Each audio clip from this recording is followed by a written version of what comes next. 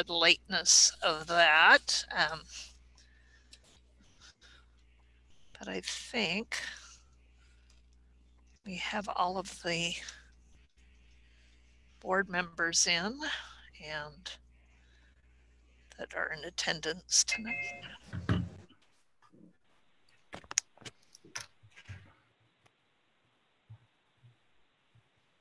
Hey, one more. I don't have audio on mine. You can't hear? We're getting one more. Can you hear me? Good, sure. Yes, Vidal, we can hear you. So, Cease, were we supposed to put that on the agenda for today? Jerry. Aurelia sent out an agenda this afternoon. For the board meeting, not for the budget committee, right? That's a good question. I'm not sure. I didn't see one for the budget committee. I didn't either. Let me see if Aurelia sent that. Basically, and I'll let you know, the issue tonight is update after the economic forecast mostly. So. Right. Yeah. And this is Jennifer. If everybody could, that is not, because CESE is going to start with Representative Neerman. If everybody else could go on mute for us, please, so we don't get a lot of kickback as we do this. And for those of you that are live, thank you for joining us. This is Jennifer Cabista. I'm the superintendent. We are about to start our budget meeting in our new platform here in our own district office. So please bear with us as we work through some technical difficulties in getting everybody on board in this new process. I want to first say we thank Western Oregon for allowing us to be in their venue, but really have moved back and are building our own platform so we can have a little bit more conversations in our meetings. So just bear with us. This is what I call Central School District Virtual 1.0. There are some other things that we're working through as we continue to get better at this. So just, this is our first one together. So bear with us, but we believe this will allow for a little bit more robust conversation amongst us, both for the budget committee meeting as well as the board meeting. So thanks all for being here this evening.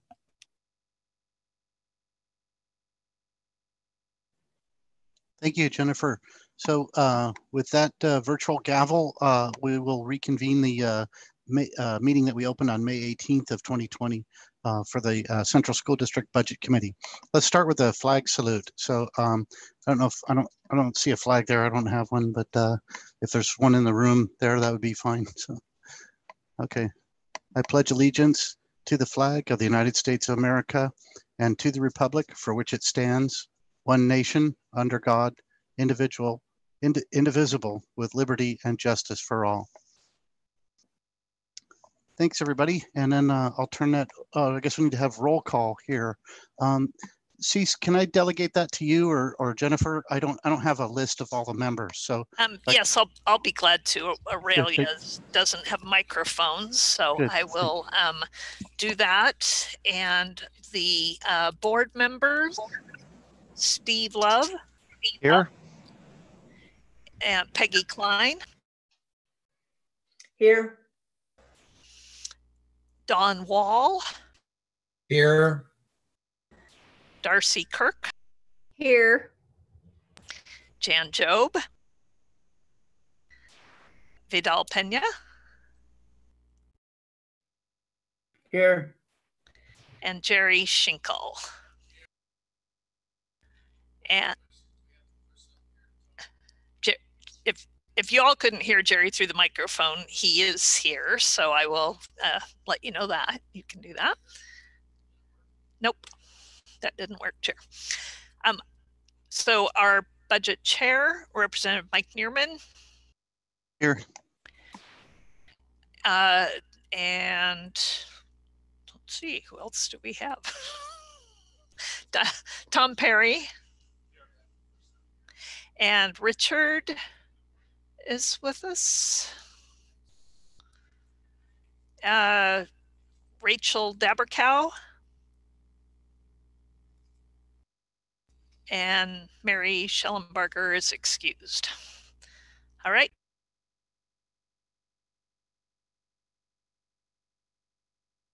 So that is all we have for roll call, Chairman. Thanks. I'll turn it back over to you for you and Jennifer for the update. So as we convened our meeting the last time, we were a couple of days ahead of a release of the economic forecast by the state Oregon Office of Economic Advisors. That was released on Wednesday, May 20th. Right after that, the Oregon Department of Education and all of our professional associations, including the Superintendent's Association, my Business Officials Association, started working with Oregon Department of Education to try to determine what the economic picture might be for the various funds in that make up school funding. Based on that, we were able to get some guidance about what potential cuts might look like. As a reminder, these cuts, currently the governor has made an across-the-board cut directive to agencies, which includes the Department of Education and includes their oversight over the state school fund. And that's really all we still have to go on at this point. However, we know what another sort of across the board cut might look like based on various sources of funding. And then we don't know still what might happen if the legislature convenes and they have the only ability to rebalance funds to determine, for example, the uses of state reserve funds, of the Education Stabilization Fund. There are a variety of levers that could still be pulled in order to increase funding. So what we wanted to do tonight, just briefly with the Budget Committee, is let you know, again, a reminder of the only budget that's been prepared so far, and the one that we presented on May 18th, is a budget that presumes full funding. It still continues to presume that the original budget that we were working off of in February is there. And we made a few adjustments to expenditures, but basically pretty much rolled things up, that things were fairly flat in those assumptions. What we have for you this evening is what the cuts would look like for us. And you were sent out a document, and hopefully folks got a chance to look at that. Cece, I have the ability to share, so I can share that publicly. Absolutely. That would be great. So Jen will bring that up on the screen, so you'll be able to follow along there as well. And what this document does is offer suggestions of the kinds of cuts that we could make to meet what we're currently hearing as potential impacts from the our professional associations working with the Oregon Department of Education. And those, I've divided it out here by sort of basically different funds that we get through state income tax, state lottery tax, or state lottery proceeds, and then again, the corporate activities tax, some of which actually was slated to go into to the general fund for the state school fund, and some of which had its own separate account, which was to be sent out to us as the student investment account. So at the top of this document, I listed the general fund, and there are really two line items of revenue in the general fund that come directly from the state, and one of them is the state school fund, but the other is a pass-through through the Willamette ESD. So you see SSF is the first one, and then the second area would be our line item, which is the Willamette ESD. They get a portion of the state school fund that they then pass through to us. Part of it we buy services with, and then part of it we just pass through to be able to cover costs in our general fund. That would also take a bit of an impact, so I've listed that separately. What the appropriation amount we were allocated on February 25th is $28,080,000, $80,331. So on the far right, some of you might have to sort of reduce your little pictures if you have pictures of all of us over there. What we were given as a target reduction to that would actually amount to reduction in our state school fund of $1,324,600 or so. So we took that $1.3 million deduction if that were to come through. And I think we've talked about the values and priorities that we would like to maintain. We are working to keep our workforce whole, hoping to keep our employees in their jobs. So our goal is to not cut staff. Our second priority is to keep students whole. And by that, we mean to not impact their instructional days, particularly after the spring term that we've been through, knowing that students need every bit of instruction they can get. We have hoped to find savings elsewhere. And we've been pretty fortunate in that over the last few years, not only have we had some contingencies and reserves built up, but we've also been able to set aside quite a bit of money to make other kinds of investments of time. And those are extra hours potentially, or extra days that our staff might get, but they are not part of their regularly scheduled pay. So we looked at those kinds of things first, along with vacancy savings, the kinds of openings that we've had that we have not yet filled, where we've put a freeze on hiring. And so some of those are listed here. So for those of you, some of this is a little jargony, so I'll go through that. For example, the first thing that's listed is team engagement.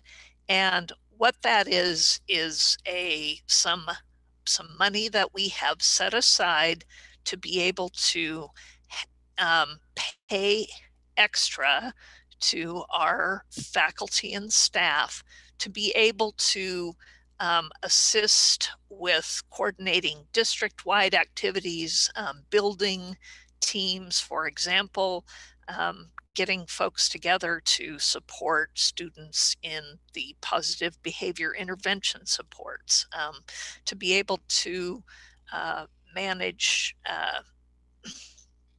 initiatives that come up and things like that. Cease, let me add in as well. This is Jennifer. Part of that team engagement gives principals the autonomy to, when they feel it's necessary to pull different teams together, that they have the ability to do that. And so that money is really focused on that work that may not be able to be done during the workday, but could be done as he says, an extra hours, an hour here after school or in the morning, or potentially even extra days before school starts or as school ends. So really focusing on both that as we talk about the development of the whole child academically, socially, emotionally, and behaviorally. And so principals having the autonomy because you want your leadership. And as we continue to talk about, voice as we develop good teaching and learning and our programming, that's really what that money is specifically targeted for. Yes, thank you. That's a better explanation. So there is some money set aside in that. And basically what I've done here is sort of use that as a way to reduce our budget in an impact that would definitely impact us, but potentially available to reduce that. And the odd dollars are because I'm trying to balance the $615 I have to budget. So enrichment, this was designed as a way for us to supplement learning, particularly in connection with a grant we have. It's called the 21st Century Grant. It is federal money for after school programming, and so after and before school programming. So the 21st Century Grant covers much of our needs, but we had actually budgeted money in the general fund to be able to give additional supports there, because perhaps the uncertainty of our delivery of after school programming in the future, depending on whether or not we have students back and what kind of groups and things we can gather them in. We looked at that and saw that that additional support would potentially be a place to save money in the general fund. We still have the 21st Century Grant. We may have to monitor that grant money and determine impact on programming. But this was a line item for, again, extra pay for current staff or hiring additional support staff to bring in for those programs. Doesn't get rid of after school programming, but it could impact it. We have money set aside for PD, professional development. Again, those could be extra days before the school year starts or at the end of the school year. It just could be extra hours here and there after a regularly scheduled workday. And that is also, there are some specific days set aside for professional development that could require extra pay. We did not put that as a line item. We could add that if the budget picture looks worse, but at this point we were able to balance the budget reduction without that. Again, all of these are speculative numbers, but there is some more money there that we could use towards the savings. Right now, all of that professional development is left intact in what would be our next version of the budget. A lot of things we look at, we often look to travel first as a way to cut. And in order to address the current budget iteration, the only one that we've presented to you, we have already reduced travel. So that line item had already been affected. We left some travel in there, and again, that's pretty important to our professional development efforts. There could be further reductions, but it had already taken a hit. And the same thing with contingencies. The budget that you saw actually did away with a curriculum contingency, and in fact had lowered capital repairs contingency to a smaller percentage. So those have already both been reduced, but more work could be done there if we need to. This next section is called Moved to Student Investment Account. And again, the student investment account, which is the significant investment that was made from money generated by the corporate activities tax. We went through a big strategic planning process, a community engagement process, got lots of input about the kinds of services and supports for students that money could be used for. We have been told, and that actual fund is on the next page, but we have been told that there could be some money in there next year. So we are looking at how to best use that money, but there are 3 line items that were pretty important to us because they were funded in the general fund in 2019-20, the current budget year. They were intended to be one-time expenses.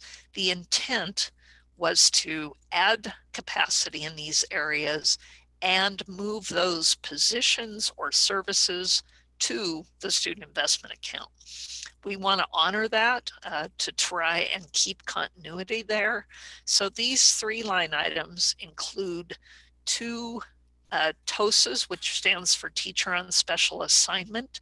Those were hired specifically to help 2 of our elementary schools deal with behavior issues with students, freeing up classroom teachers and our mental health counselors and our principals to focus on other issues. So those 2 positions currently are on staff. We want to preserve those, but in order to make the $1.3 million cut, we are moving those to the student investment account. And same thing with a teacher on special assignment in English as a second language. So a specialist that was hired by one of our elementary schools to work with classroom teachers and with students. We've seen some great results there. We want to make sure and fund that position, continue current services, but that had always been intended to move to the student investment account. And the last move we would propose there, we have always had Polk County Mental Health Associates in our schools.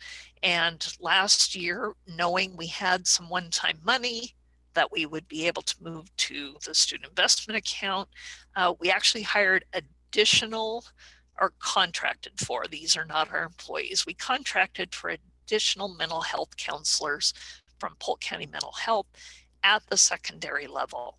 So we went from a one half-time person to cover both the middle school and high school to 2 full-time mental health counselors. Again, that's been critical in the past, but we see there will be greater need for that. We want to preserve those positions and have removed those from the general fund. And the next few things are vacant positions. These are positions that are not currently filled. They are things we would have to figure out how to do without. For example, the after school coordinators, we had 1 in each elementary school. We would retain 1. The class size reduction instructional assistants, those are positions that we have funded for the last few years, but we don't always fill. They are a way to help increase the adult ratio in classrooms if we have particularly large enrollment at certain levels. And our board secretary left us during this year, and that also serves as the assistant to the superintendent. We're not sure how we're going to do without that position, but that's one that the superintendent has asked us to consider defunding in order to meet our savings goal. And we had a cabinet level director, our director of teaching and learning. That is another position we would propose not to fill if we have to make these funding cuts. Again, that leaves 2 licensed administrators at the district office level to handle all of the student support and teaching and learning. And one of them is your superintendent, who's also supposed to be doing other things. But that position does obviously yield savings that we can put towards maintaining student instructional days and jobs. We had one more position and we've frozen it, but I'm not putting any savings from that position because we may have to fill that job as we move on depending on student need. Those cuts and those dollars include salary plus APR, which is associated payroll costs, so that includes taxes and benefits. Those savings listed there could save us the $1.324 million that we potentially will need based on how the budget process moves forward at the state level. So are there questions about those positions? And again, I would ask for those that may not have used Zoom before, you have a panel at the bottom. If you click on the participants, you can see a hand raised, and then we will take those from that list. Presenting, I can't use my.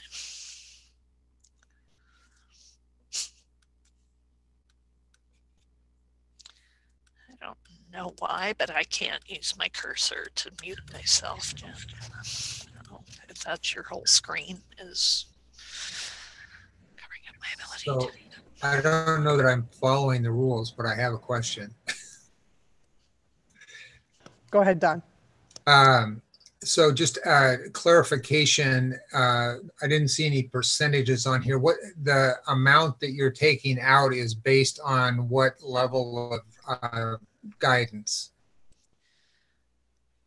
That's a great question, and I was trying to get that, but I can't get back to my screen to pull up that for you for some reason. So 4.47. I'm going to stop sharing for a second to see if that helps cease here. So just give us a second, and then I'll pull it back up. I guess last time we talked about an 8.5% cut and the fact that that was equivalent to a 17% cut for the second half of the biennium. I'm just trying to get a sense of what we're aiming at here. Yeah, that is 4.7% cut, and that is all of the cuts that would be taken in the second year of the biennium. So where does that come from? I mean, where's that 4.7% come from?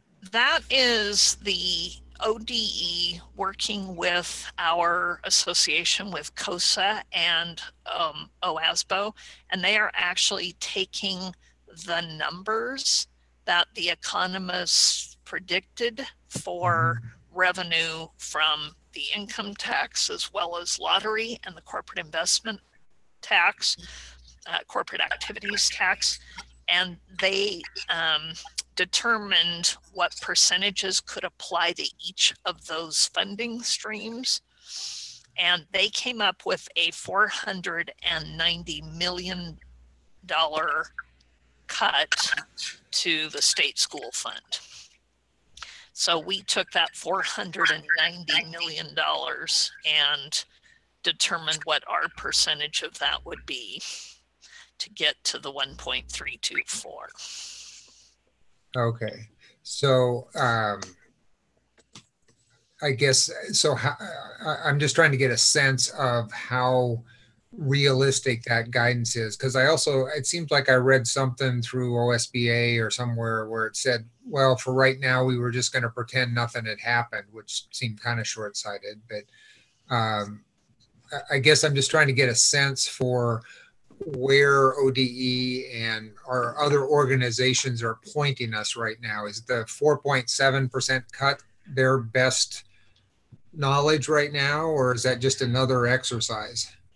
No, I think this is Jen. I think that is their best knowledge. I think the other piece of this is also, again, we are, still having those conversations of if it's going to be fully funded to the 9 billion, which again, that's part of that continued conversation, I think, in a larger picture. But this has been in at least the meeting since the last time we met, really based off the 20th of the guidance that, has been shared with both myself and CEAS. Again, they still want us funding at the 9 billion. I think we're doing both. I think right now, because of the situations that we're in and still trying to work through some of these pieces, we have budgeted to the 9 billion, but we also, this cut sheet is realistic to potentially what we are hearing at this moment in time of potential cuts that could come based off of the economic forecast that was presented on the 20th. So I think, Don, these are realistic of what we know right now. But again, I still think there's a lot of things ahead of us as we continue through these conversations and what will potentially move forward as those decisions are made and as we get more guidance, both from the Oregon Department of Education as from CEAS's lens with the business managers and obviously with our lenses with the superintendents. But this is, like I said, we wanted to start the conversation about what those cuts might actually look like if this were to truly come to fruition of what at least we know from the economic forecast on the 20th. So one last question along those lines, then I'll shut up. What is the process to get to that point? I mean, right now our guidance is to budget at the $9 billion, but we know that that's not likely to happen. Do we just wait? I mean, will they give us guidance before the 20, whatever it is, 9th or whatever, where we have to turn it in? Well, worse than that, we're going to ask you on the 8th, we're going to ask the budget committee to adopt a budget. And that's kind of what we need to talk about tonight quickly, since we're already kind of over time here. I talked too much. Hoping to get guidance about which budget items we want to prepare, because in order to approve something to forward to the board for the 22nd, we need to take a stab at what numbers we want to use. Okay.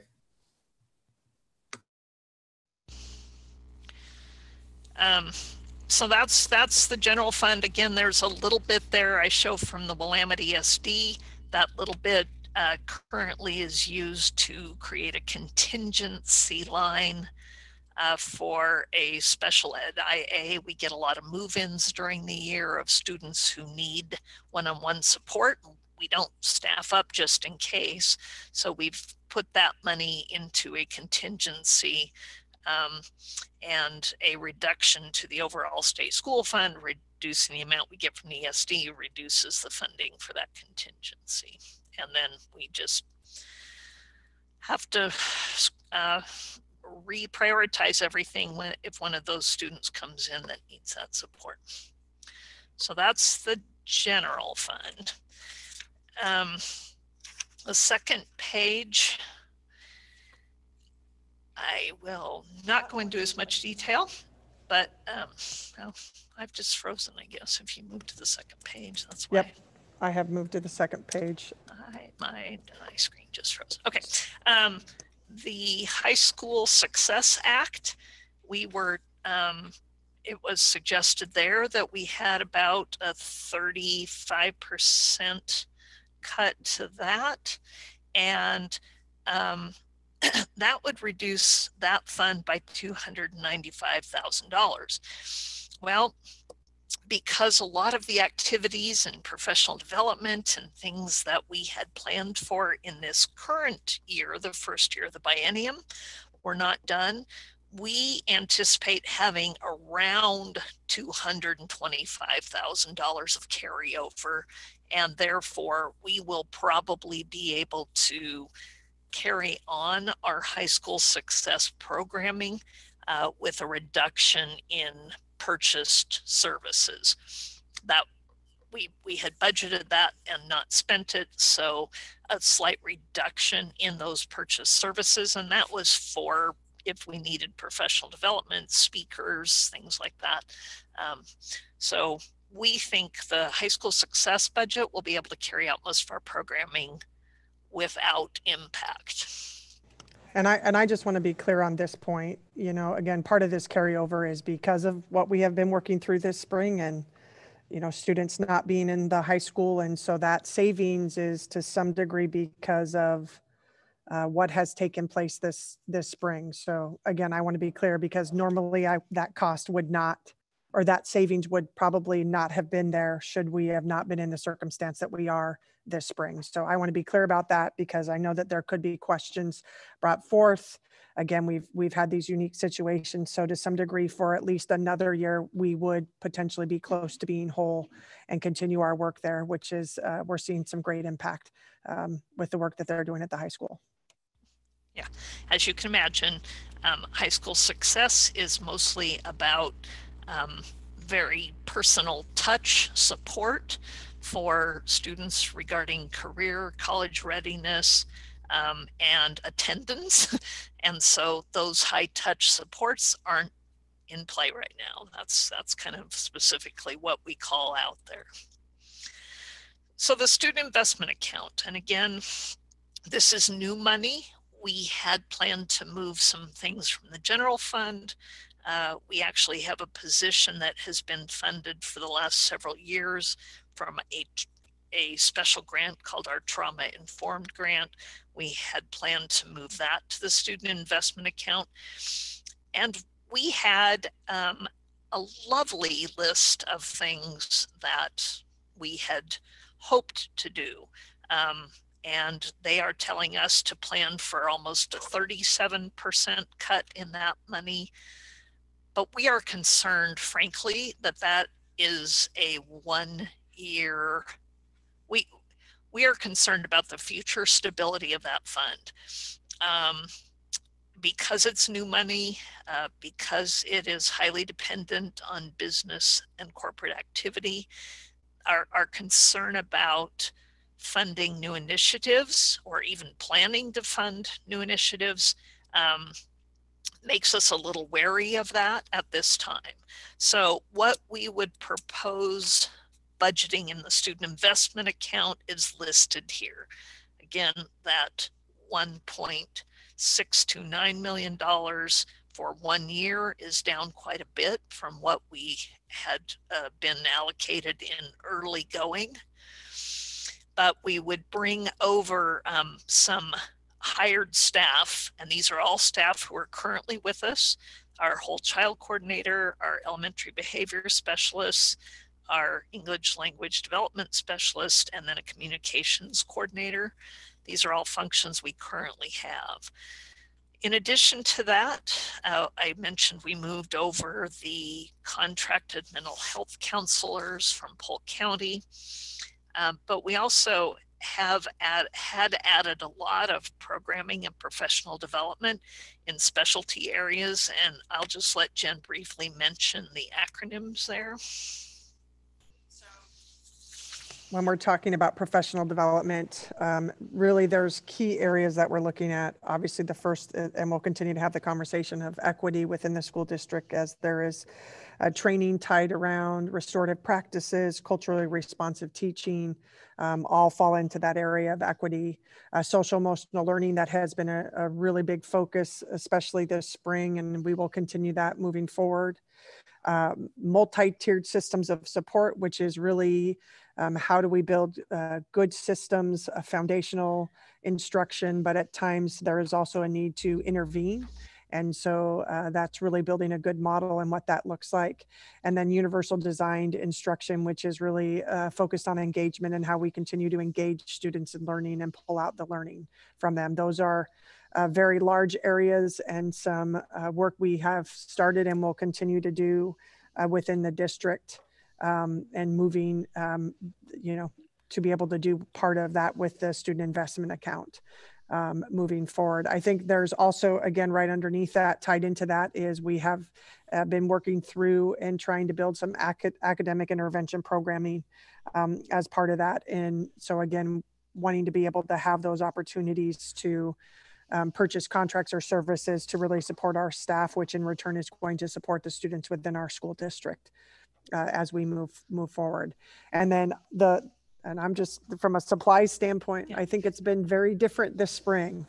And the list that's on the supplies and materials is not what we had initially had proposed in our first SIA. So we just had them lower on the priority list. Fair. I don't see toilet paper on there. You mentioned toilet paper. And you know, we've had a good conversation about this the last few days, because again, I'll be honest, when we look at that list and as we are concerned about will this continue moving forward, and we hope it will, but we also have to be realistic in our processes and financial stability within the school district. So really have taken that approach of what do we need for the health and safety of students. And so again, you see those listed in the supplies and material. I'm going to let Cease talk. I'm going to hand it back to her now, just a little bit about the HVAC and the antimicrobial lights. Microbial. See, I'm still learning that myself about, you know, again, these are some one-time funding that we are really, we're lower down on the list, but have raised up since we've had the spring happen. Yeah, thanks. That's exactly right. These were two items when we thought of all of the things we could do to impact what we called the 4 buckets of the Student Investment Act. The number one bucket is actually in our district, from our community, was the health and safety of students. And 2 of these items were on there as one-time expenses, and they were pretty low on the priority list. But the currently, particularly at the high school, our ability to control airflow is limited. We have some older systems there, and this particularly was an investment, even though it's an investment in equipment or systems. We put it in the student investment account because it really is about student health. And it so happens that the work that we had talked about doing would actually better support us as we talk about how we put students back into buildings, how we manage cross-contamination, how we manage folks moving from parts of buildings into other parts of buildings. So this is a potential use we would consider bringing back if we were to get the full amount that's showing there, the $1.629 million. Partly, again, it's a one-time expense. Not knowing of the future of the funding for this, hiring folks, and we can certainly hire somebody for $25,000. We just wouldn't feel confident at this point that that position would be funded in the following biennium. Same thing with antimicrobial lights. These were an investment that would actually be put in our kitchen, and we talked about our restrooms. They are typically installed for food safety reasons, and the light that is emitted actually is shown to reduce microbes and bacteria in these high touch settings or in the kitchen where you have food. They are not antiviral.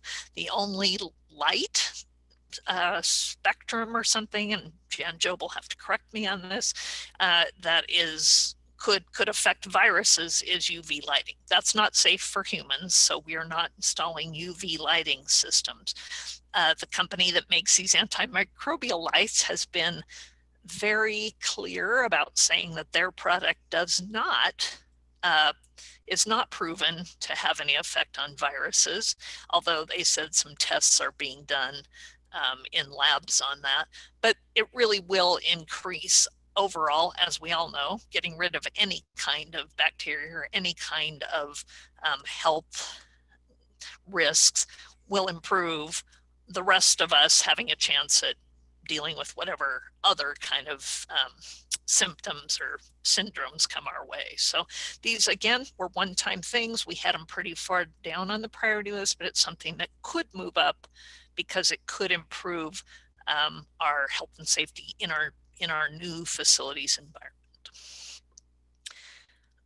But we have a whole list of other stuff. All of these expenses in the SIA were approved by the Department of Ed, and they knew that districts would need to have flexibility in moving things around. So if these weren't needed, or something else was needed, or we found out this money could be counted on for future biennium, we could always go back and hire some of those extra support folks we need.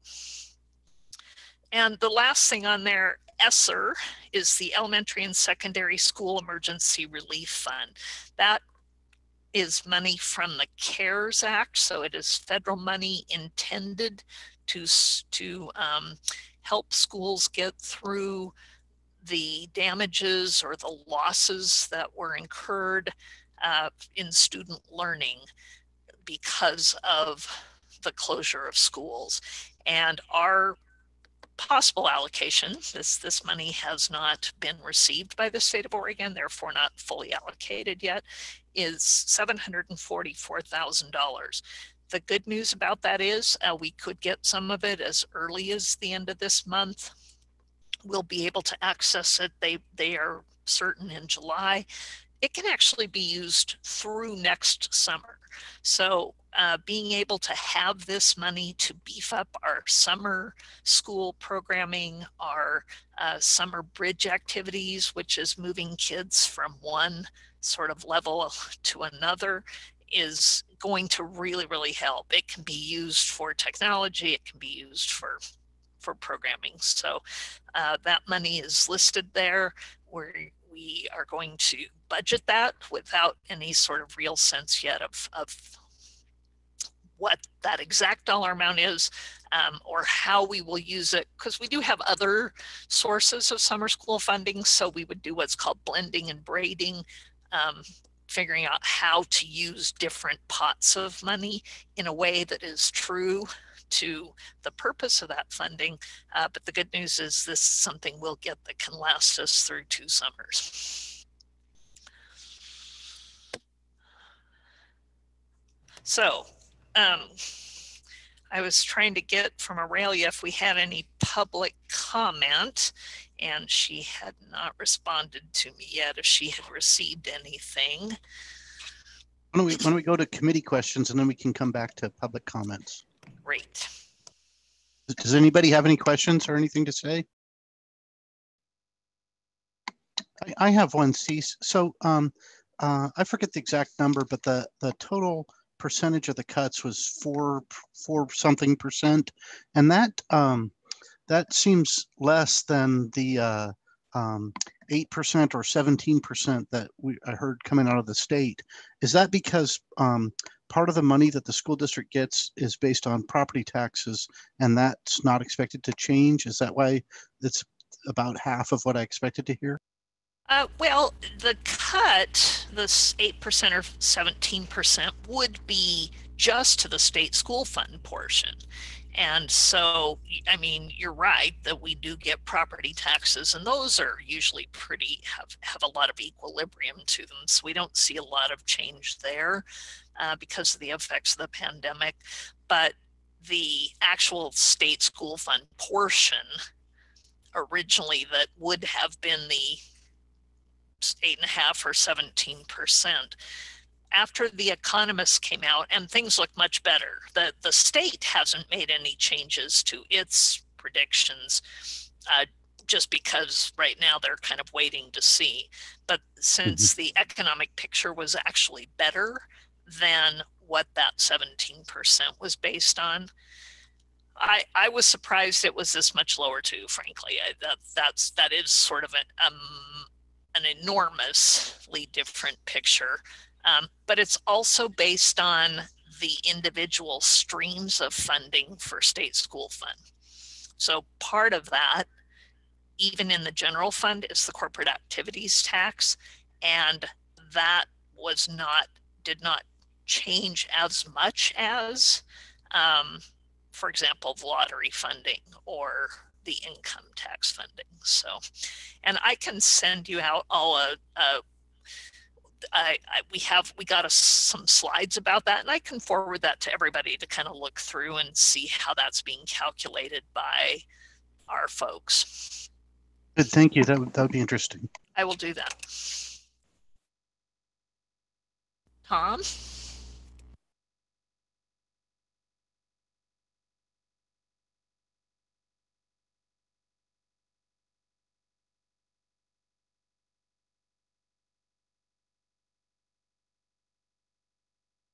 I don't see any hands up. So Tom Perry here in the room has a question, but he's not getting his microphone to work. So he's going to ask his question and we'll repeat it for you. Good, thanks. Jared is coming over to bang on it and make it work. But...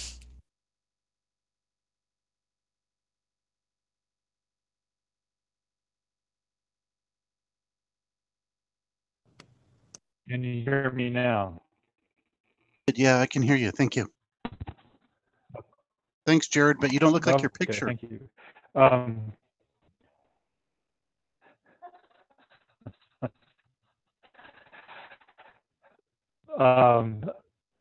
This is maybe a redundant question, but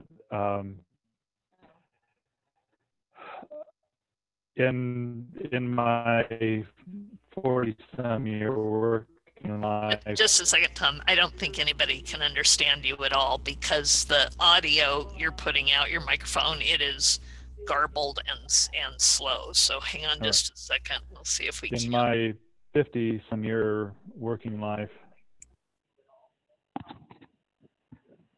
Go ahead, keep going. We're good now. We got you in good sound. Okay. In my 40 to 50 year working life, more like 55 years, when I talked to a doctor, he'd say, well, you're either sick or you're well.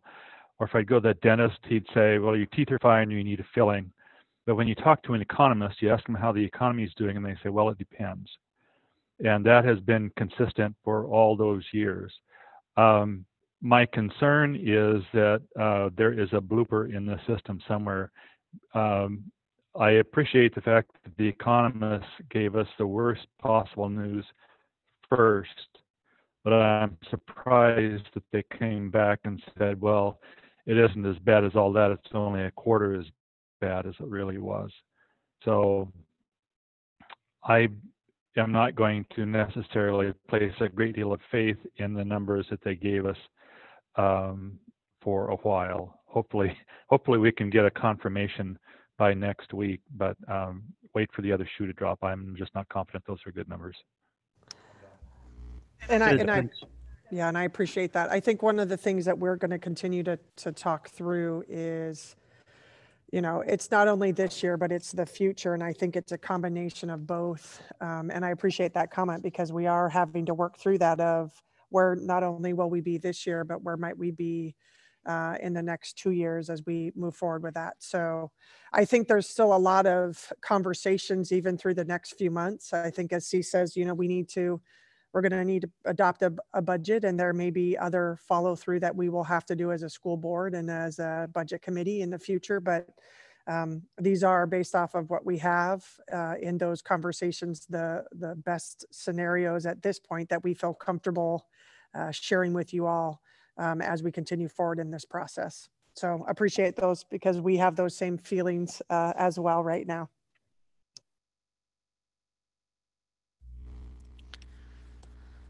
Good, thanks. Is there anybody else that has any comments or questions?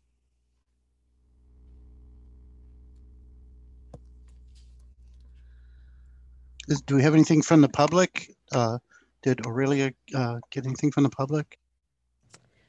There were no comments. She put a text note in our Zoom, so she says at this point there were no comments.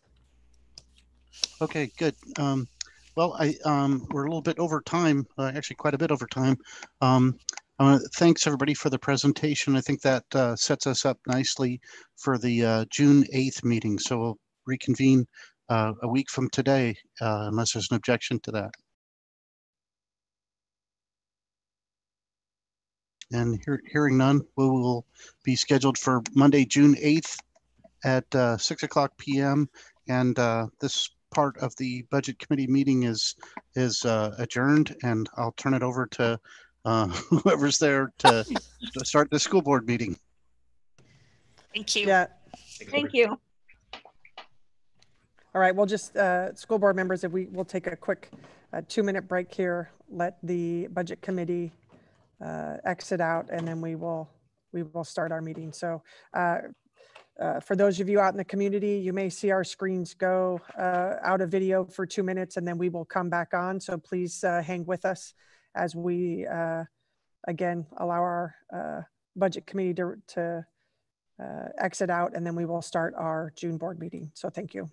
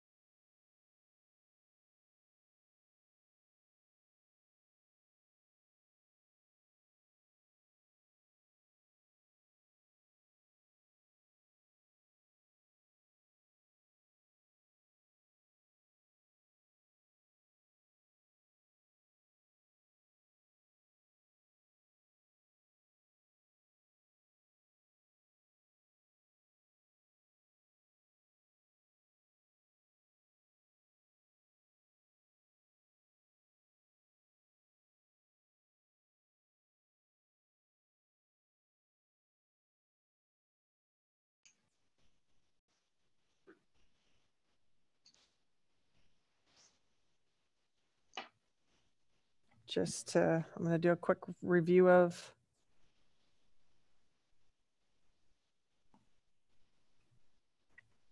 Perfect. Looks like I have all of our board members. So again, I just want to welcome everybody. So we're now shifting to our June board meeting. And I'll hand it over to our board chair, Steve Love, to start. And then he and I will go back and forth here a little bit as we go through the board meeting. So great, thanks. Steve. Thanks, Jennifer. I'd like to go ahead and call the Central School District Board of Directors meeting to order. We'll start with actually the roll call. So this is also a bit of a mic check, just to double check, make sure things are working. Jan Job. Present. Jerry Schinkel. Present. Don Wall. Present. Peggy Klein. Here. Darcy Kirk. Here. And Vidal Pena.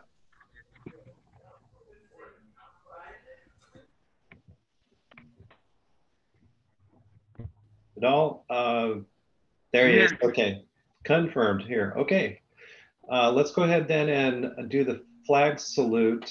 It might be best to have someone there in the room at district office to lead the flag salute, since that's where the flag is. Jan, would you mind doing that?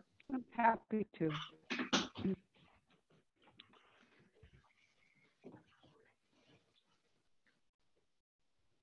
I pledge allegiance to the flag Of the United States of America and to the republic for which it stands, one nation under God. One nation under God, indivisible, with liberty and justice for all. That was interesting. It was a little bit delayed, so I was trying to time my pledge to what was coming actually across the computer. So I think I did pretty well. We'll have to listen back to that and see if I think we shouldn't try to sing though.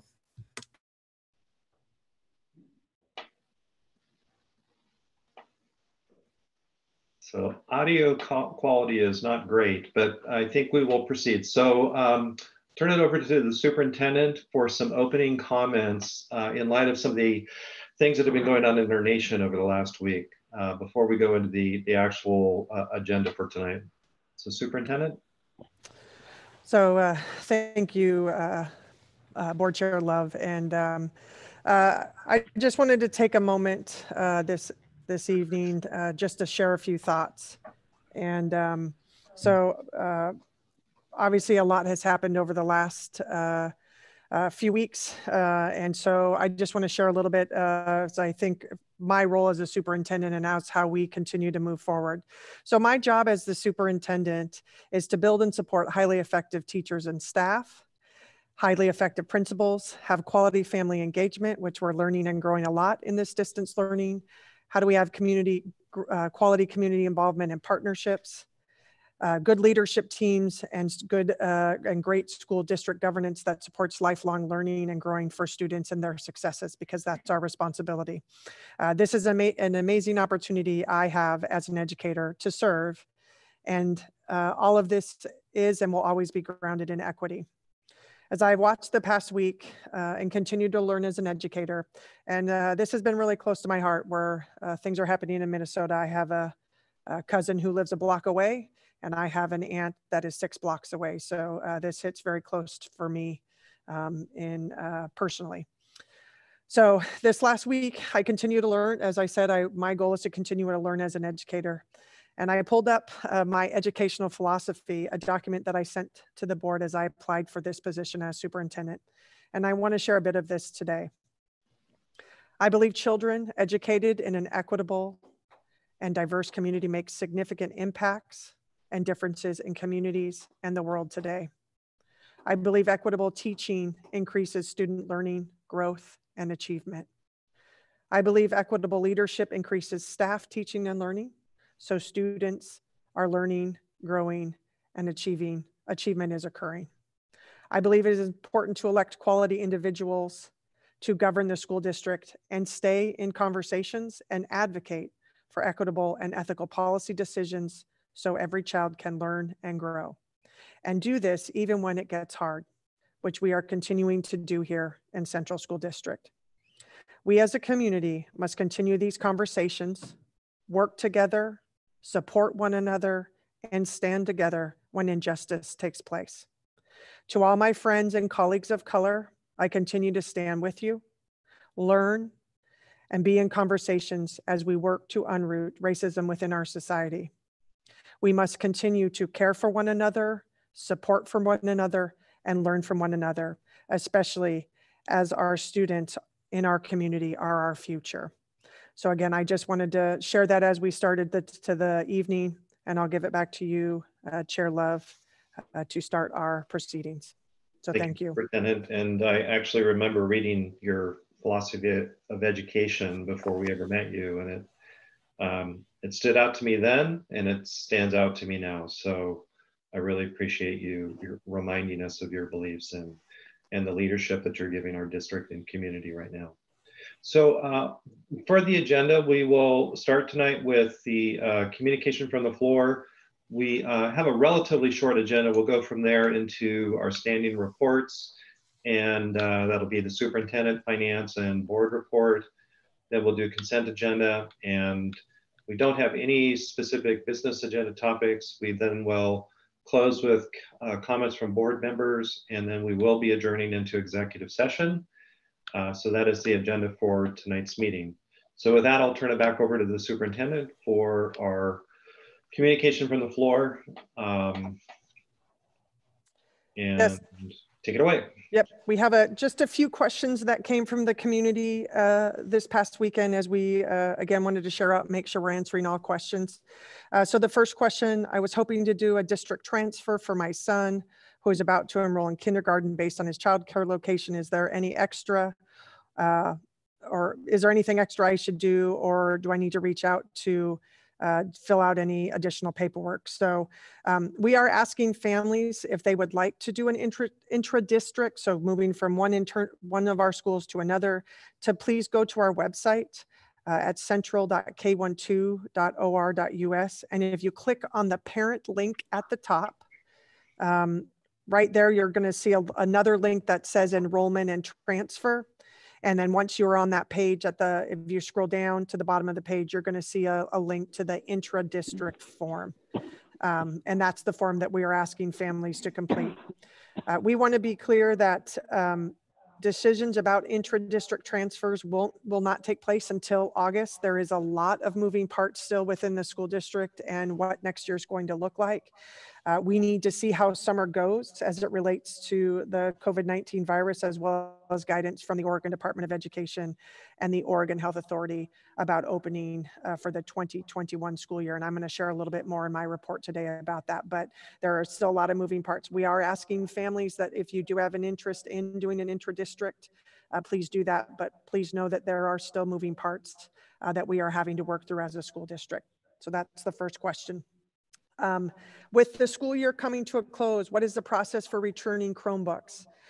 So the positive news is if you are going to be returning to our school district next year as a student in any of our grade levels, really first grade through 12th grade, we are allowing families to keep those Chromebooks over the summer. You're going to see our staff share some packets this next week and as we end school, with different activities for families to allow their students to do over the summer. We're going to continue with some summer learning opportunities, and we'll continue to update our distance learning page with different activities that students can do to continue their learning over the summer if they would like. If you are a family that may be transferring out of the Central School District, we will continue to post times at the district office over the summer for you to be able to return those Chromebooks. So if you are a returning student, you get to keep those Chromebooks over the summer. We feel that's important to allow some of that learning to continue at your own pace with your family or in the activities that we are beginning to plan moving forward. Third question, what about high school registration for incoming freshmen? What I found out today, especially specific to looking at freshman orientation, there will be postcards coming out to all 8th grade students really in the next couple of weeks from the high school to welcome all of you to 9th grade. So please look out for those in your mail. There will also be additional communications to begin to talk about the first week of August, which really is that invitation to 9th grade orientation. So please know the high school is in full force talking about the ceremonies that are happening this Friday. That's their focus, but please know that they're already turning their attention to the incoming 9th graders and the returning students to Central High School this next year. So just be on the watch out for that. I want to note that some of this orientation and connection could be virtually. Again, there's still some of those pieces that we're having to work through. But again, we look forward to welcoming our incoming 9th graders transferring into our high school. So we're excited about that. And then last question, anything for our 5th grade students? Will they still be getting, their awards and different things as they transition? And contacting with the elementary schools are working on their end of the year festivities. There's one activity I'm just going to keep quiet about because I want everyone to enjoy it. So more to come. I don't normally do that, but this is a unique year, and so there's some cool things that are being planned right now. So I just want to share that, and more of that will come out to the community here in the next several days. Several schools are also doing some 5th grade videos to close out the year, and that will be shared with students, as well as several schools will be mailing those certificates home to students to honor them. So those are the questions from the community as we received this weekend, and wanted to make sure that those were answered as we move forward. And then we'll continue to put those in our FAQs that are on the website moving forward. So thank you, community, for getting those questions to us. We greatly appreciate it. Yeah, thank you. And I should have mentioned this before we jumped into that the process that we're using, again, is because we're doing meetings virtually, is we post the agenda on Fridays, if not sooner, before the board meeting. And if any community members have comments, you can share those at our email, info@central.k12.or.us, or you can drop them off at the district office, and we'll make sure that those are addressed in our board meeting. So with that, we are now moving on to the standing reports. We'll begin with the superintendent's report, which, as we've done the last couple of months, will go into quite a bit of an update on how we're responding to the COVID-19 situation. Yes, so distance learning. Perfect, thank you. So I'm going to look at my lovely technical assistants here to be able to get our PowerPoint going. I just want to share a few areas that we're continuing to build upon, and give us a second here.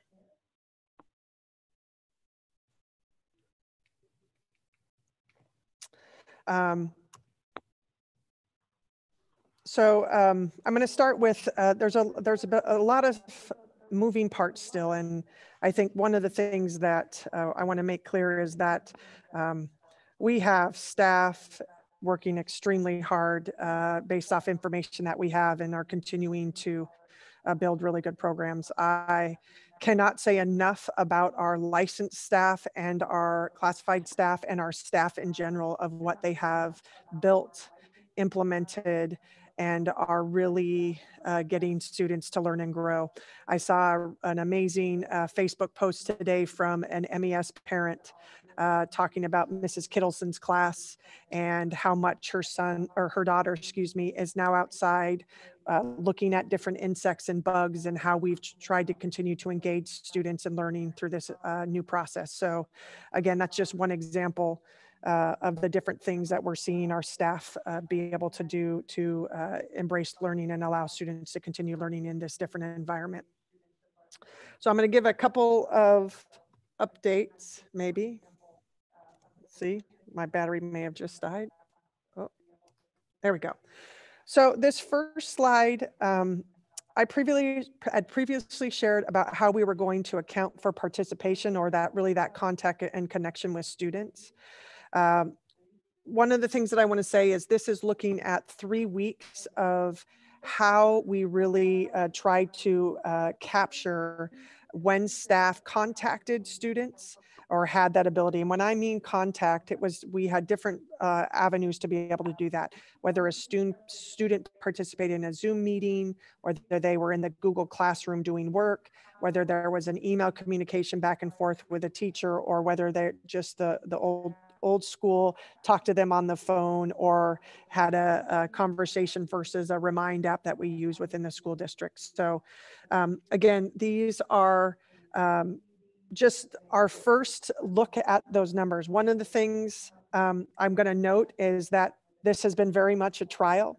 And so I can tell you right away that this was not as consistent of an implementation across the buildings as we will continue to talk through that if this is our environment next year. I think this was a beta test for us on how this might look as we move forward. And we're, again, I think want to be very clear about this since the beginning. We are trying to make and meet families where they are.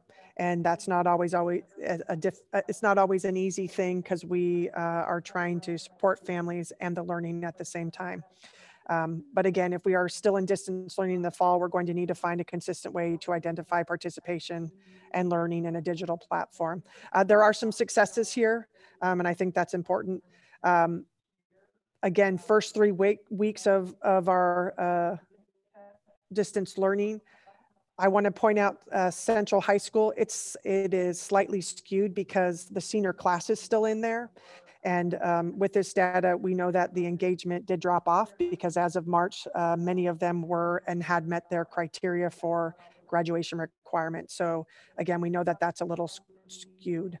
I did a little bit of analyzing, and again, this is a starting point, and I want to be clear, this is just us trying to begin to say, how are we going to do this if this could be our environment in the future?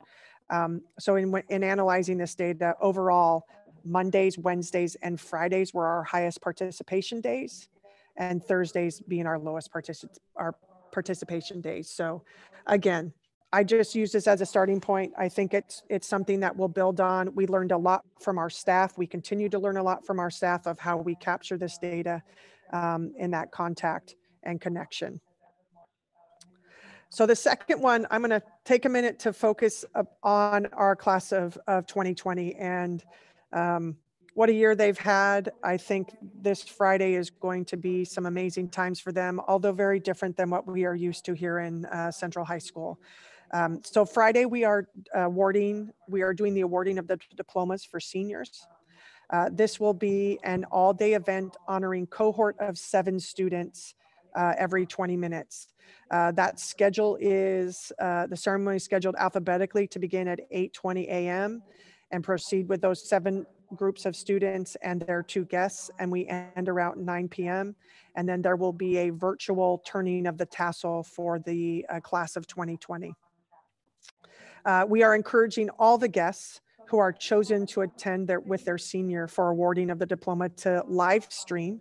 And I want to be clear because we want to be able to live stream to social media, allow them to do FaceTime with other family members and friends, or Skype with other family members, because this is going to be an opportune time to be able to do that, because we don't have the ability to have more than 24 people at a site within the school. We'll be filming this entire day. And there are different stages because we do have different sites within the school. So I'm not going to share very much because we're trying to build a really special moment for our senior class. And so I don't want to give too much away. I can tell you the staff, especially the graduation committee, has been working extremely hard to make it both safe and a moment for them as they really take this end of this journey in their K-12 education. So we're looking forward to it again. And then I will tell you that more information will follow about the June 26th release of that virtual ceremony. So Board members, I know that I've asked you for a few things, and I will be getting you the final information to you on Wednesday of when I will need you and what your slot will be, because again, your participation in this is also very important in this process.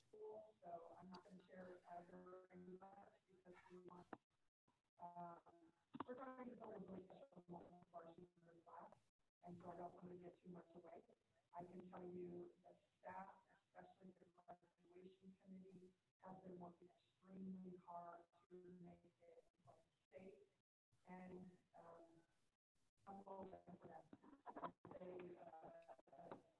so the next slide I'm going to share is about the calendar.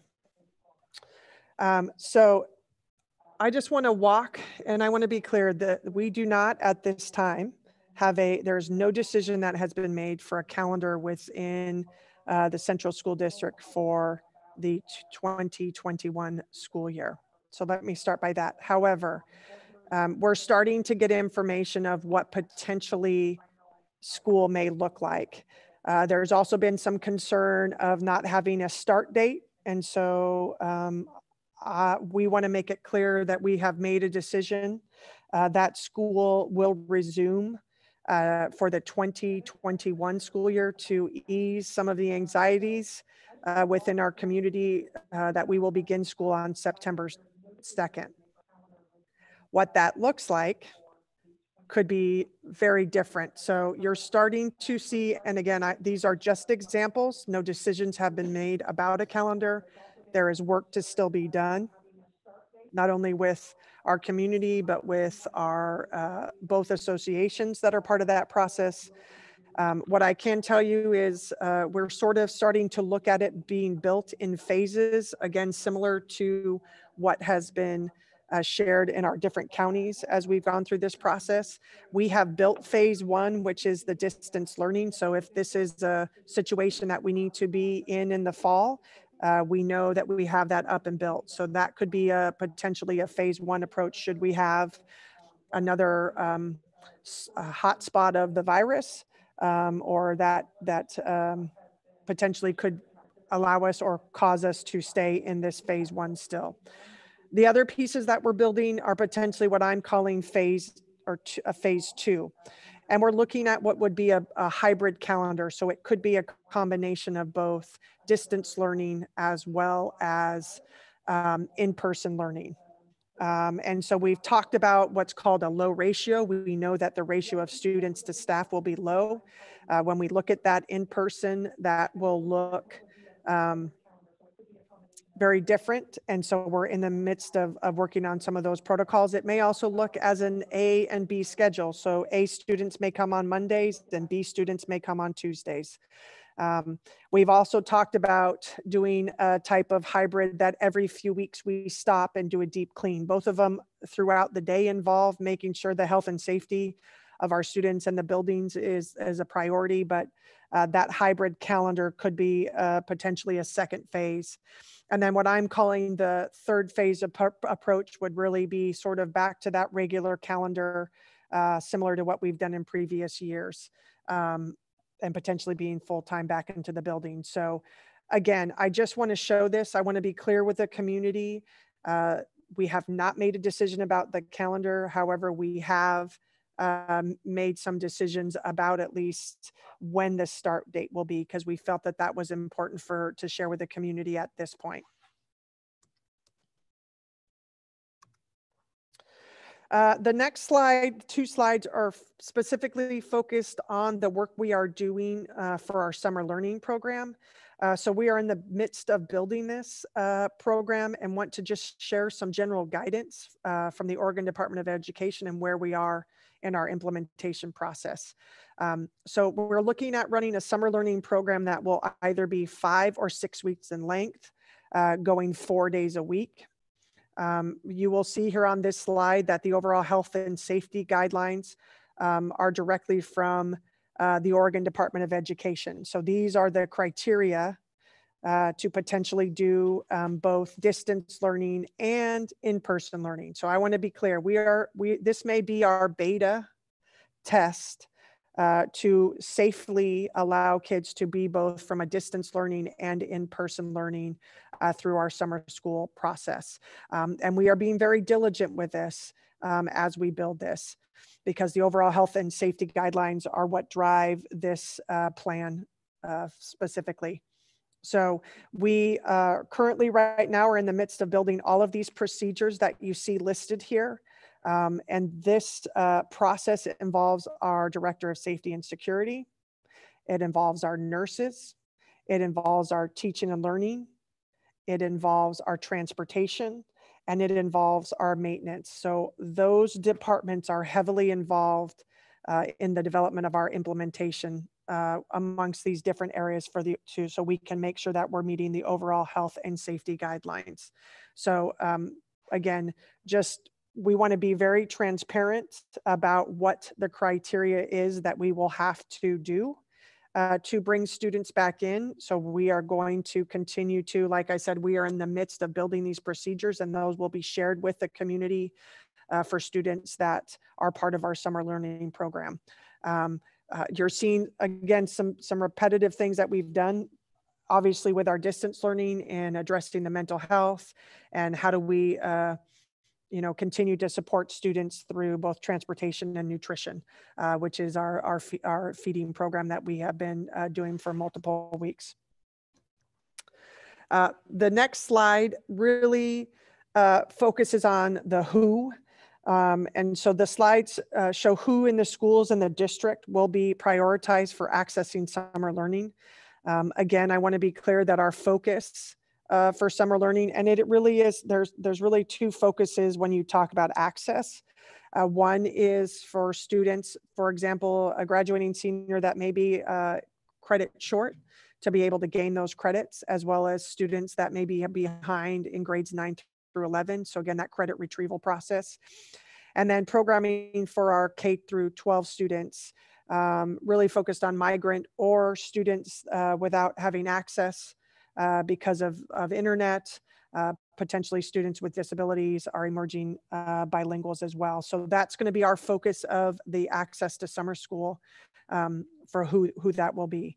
Our focus of what the content will be, again, really 3 solid areas. We're going to continue to focus on the social emotional learning, and then foundational academic skills, specifically both in literacy and math. And so again, we're building that. And then as you look at the classroom instruction, we are looking at building in person, and again, following those guidelines that I showed on the previous slide. And we're looking at potentially building that in-person learning either 1 or 2 days a week for students. But again, these are some of the items we're still working through as we build our protocols for the process to enhance learning in this new environment. But I want to be clear, this could be a really good opportunity for us to build some really good protocols and be able to bring students back into school safely, so families feel that they can do that. So please know that we'll be reaching out to families and sharing information should your student potentially be one of those that we would like to have into our summer school programming, summer learning programming.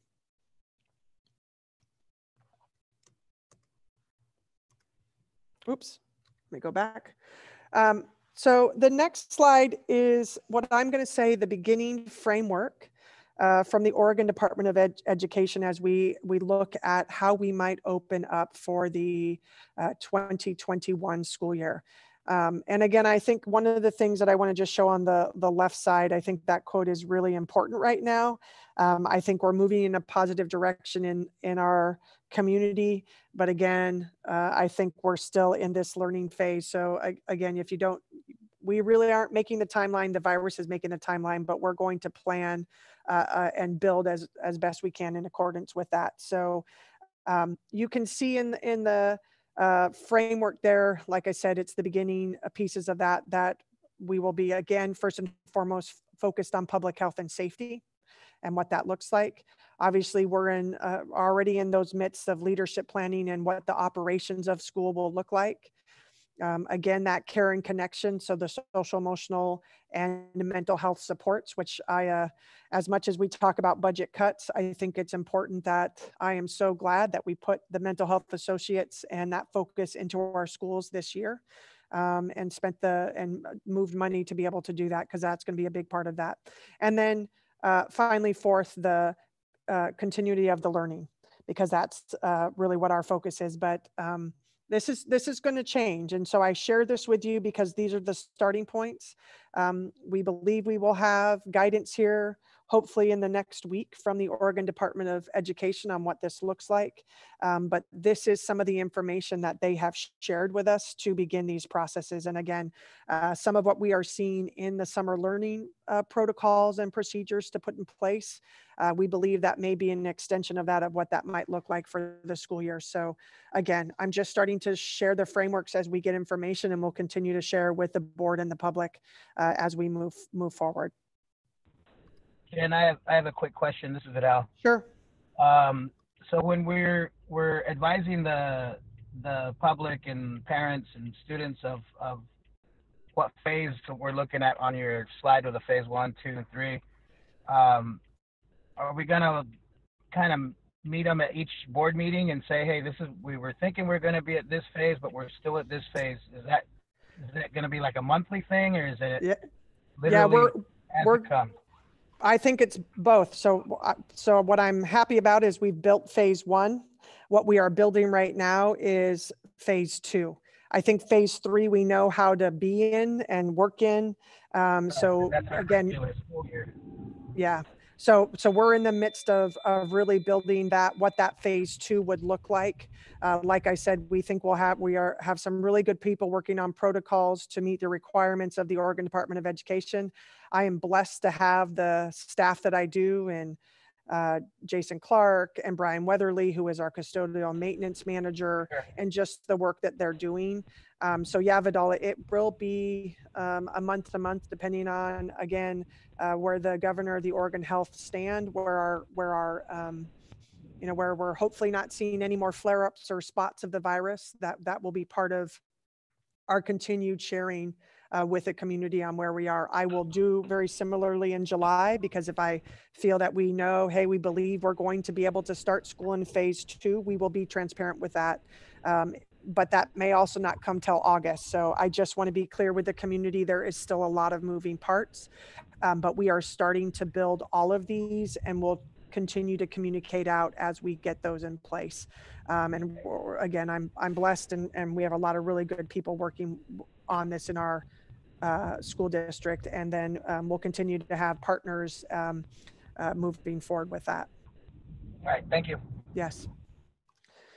So the next piece is really what I'm going to also say is really our first look of how are we doing, or how did families and students see. So the next few slides are just a snapshot of several of the questions we have asked our families for feedback related to the distance learning for all. So I'm going to go through these. This is just a snapshot. This is not all the questions. What we will do in July is go through this data again. Again, you can see from this, we have 150 responses. We know we want more than that. We've been working to share out the survey.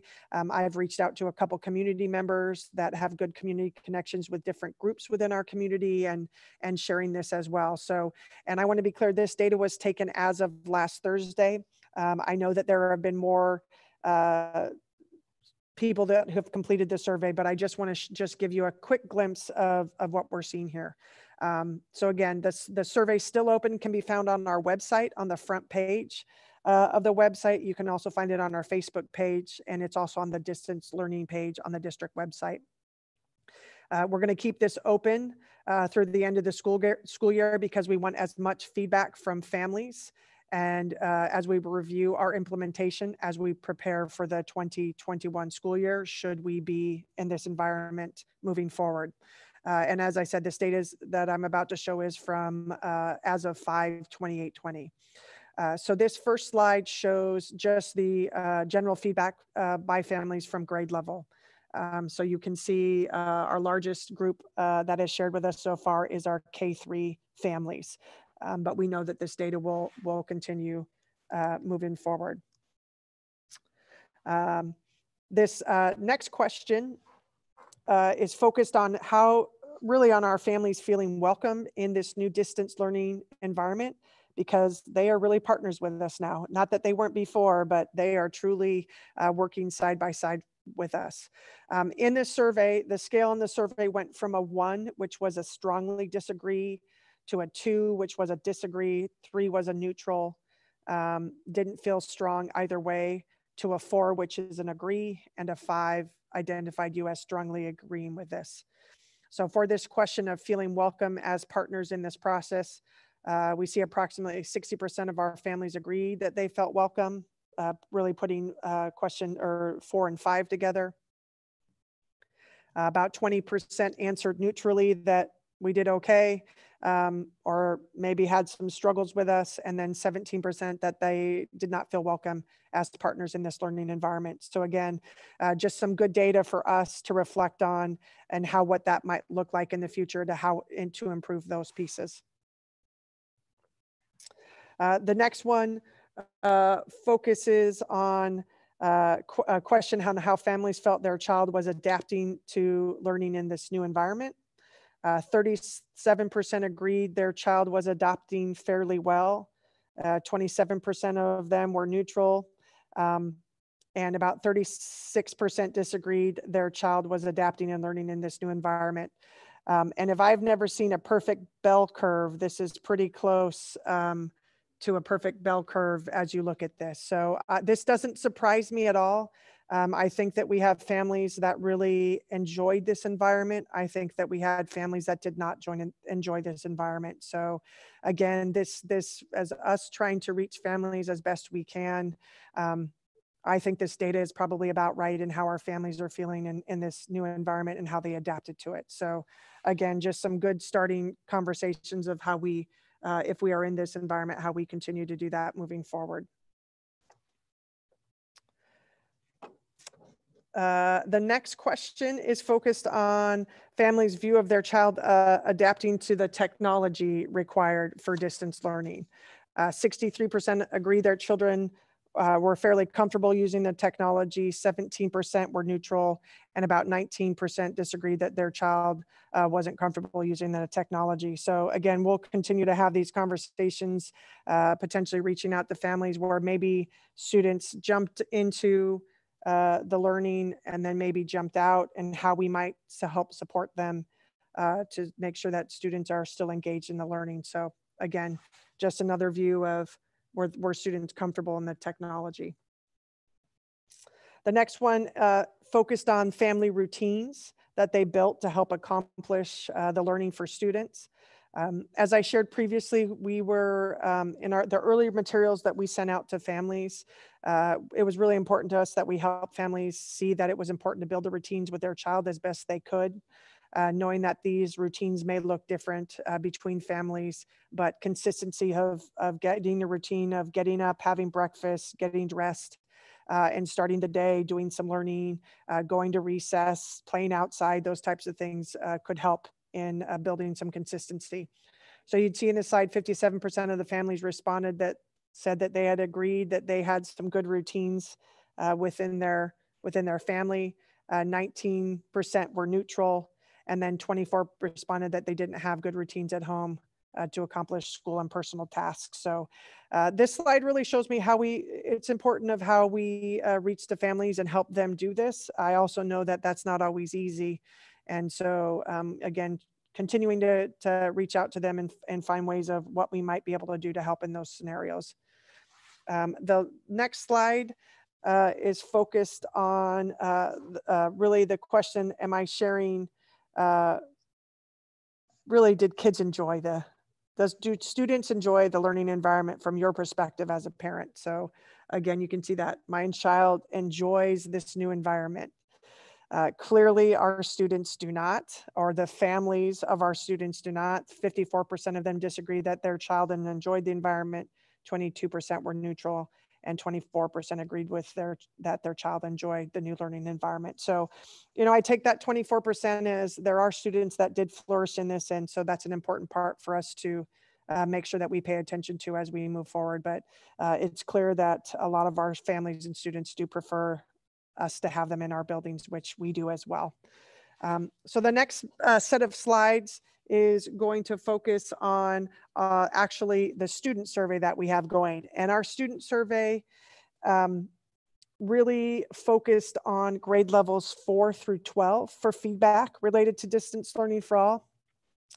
This was an optional survey for students to complete, but we did encourage many of them to share their feelings and thoughts with us because we felt it was important. We will continue to gather feedback from students until the year closes out next week. And again, this data that I'm about to show you is what I have pulled as of 5/28/20. And then again, this first slide does show the grade level responses so far. And we do have some heavy responses in 4th and 5th grade, as well as 6th through 8th grade. I do think we'll get more 9th through 11th. I know that that information was just shared this past week. So we know that that will continue to get more information within those areas. The next slide focused really on the connections with teachers, that students felt they were connected. And you can see from here on this slide, 52% felt connected to their staff, 35% were neutral, and 13 didn't feel any connection with their teacher.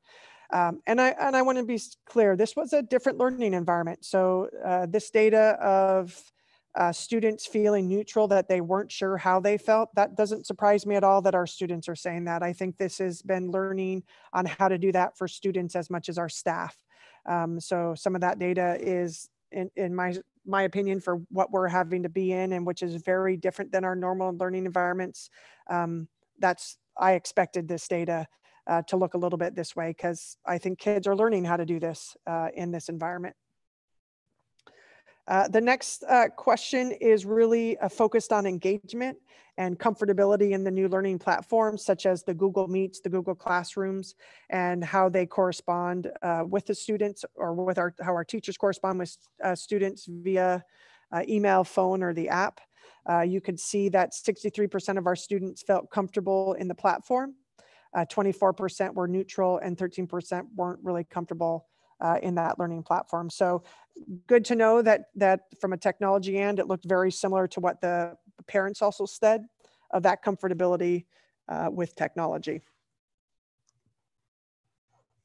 The next question, I think this is a really important question. This is focused on what we call in the educational world differentiated instruction, that students felt teachers tried different ways of teaching to help them learn. So again, 60% of the students felt teachers did teach in a different way to pull out their learning.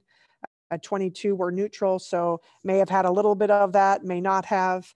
And then 11% of the students did not feel that teachers differentiated their instruction. So again, for us, this being our first learning environment in this new platform, I was very pleased with this data.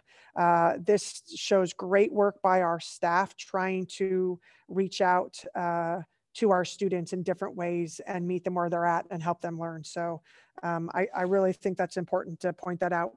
Don't get me wrong, we have growth in that area, but I think it's for this new platform, that's some successes for us as our teaching staff. So kudos to our teaching staff. The next slide focuses on, again, asking the students what the family involvement was to support their learning. 58% felt they had good family support. Within this environment, 19% were neutral, and then 23% of students did not feel their family environment supported their schoolwork and learning. So again, that's one of those areas we'll continue to monitor as we look at this data. And then one of probably the most intriguing, and the data that to some degree I have concerns about, is the question that we asked if students are able to have strategies really to self-regulate or calm themselves down when they were feeling stressed or upset. And this really ties into our work that we're really focusing on the social emotional learning. One of those key domains is self-regulation, and how can you, do you have strategies to help your self when you are feeling stressed or upset? So 56% of our students that took the survey so far agree that they have a strategy to calm themselves down. 24 were neutral. So they may have a strategy or two, or they may not have a strategy to use. And then 19% stated they did not have a strategy to help support when they're feeling stressed or upset. So that neutral and disagreement to not having the strategy is something that we are paying very close attention to, especially if we are in this environment or as we help kids transition in between both those environments. So again, a little bit more information. We'll continue to monitor these pieces. And then the last two slides really were open-ended questions that we asked the students. And I just wanted to give you a snapshot of some of the impact that this has had with our students. So the first question we asked them was, how has your life changed or has your family been impacted by this pandemic? And so again, I just give you a minute to look at those. I think it's really important. You all know how important student voice is to me, as well as staff voice and as well as community voice. And you can see some of the feelings of our students up on the screen.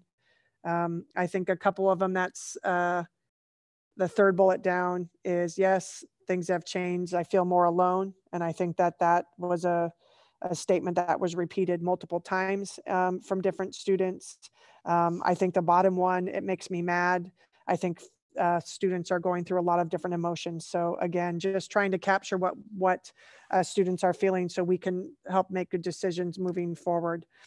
And then the last second question is really, we tried to say what's been positive or the changes in your life that has helped you and or are allowing you to get through this. And so again, some of these are focused on schoolwork, going at their own pace, and then they can get their stuff done.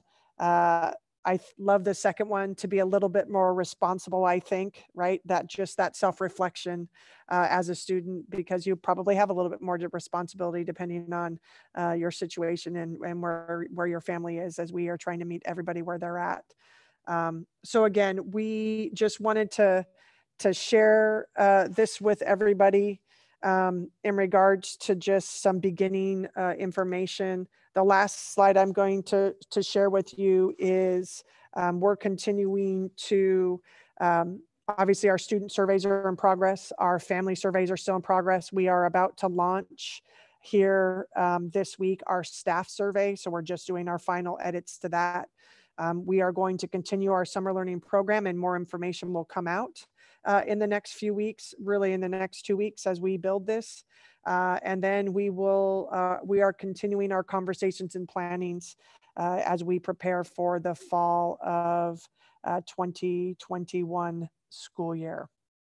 So with that, I will open up the floor. If Jared, you want to change us back to just questions from the board and anything that I have shared this evening.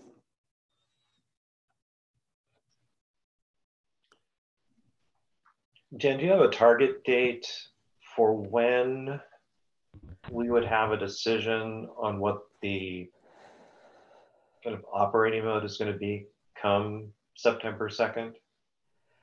So we are hearing that, and hopefully this Thursday we'll get a little bit more of a secure date. We are hearing that guidance for the 2021 school year will be out the week of June 8th.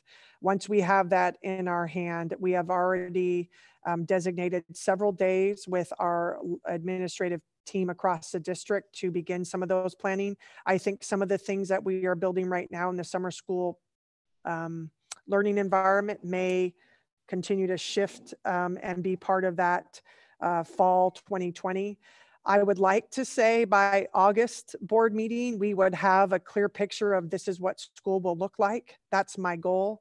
But as I say that, being transparent, a lot of this depends on the virus continuing to be in a really good space where the opening up, people are being smart in their choices of as they're out in public, and the continued physical distancing, because that is very clear in the guidance that we're getting that is helping. the cleaning of the schools will be part of that process. So really, that's my goal, is that August board meeting that I will be able to present, maybe sooner than that, but realistically, I think that being transparent with the community and you all, I think that my goal is to, by that August meeting, we have a majority of our pieces in place to be able to share out. Now, I also say that we could get into July, and if things shift, we would then have to pivot back to what I'm going to call is that phase one, into that distance learning, and then figure out what that might look like.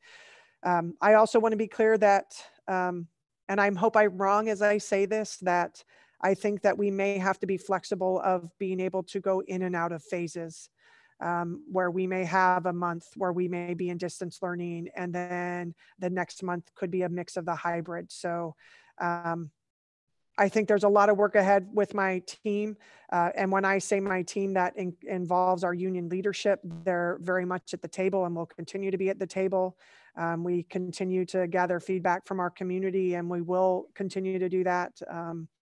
But there are going to have to be some big steps.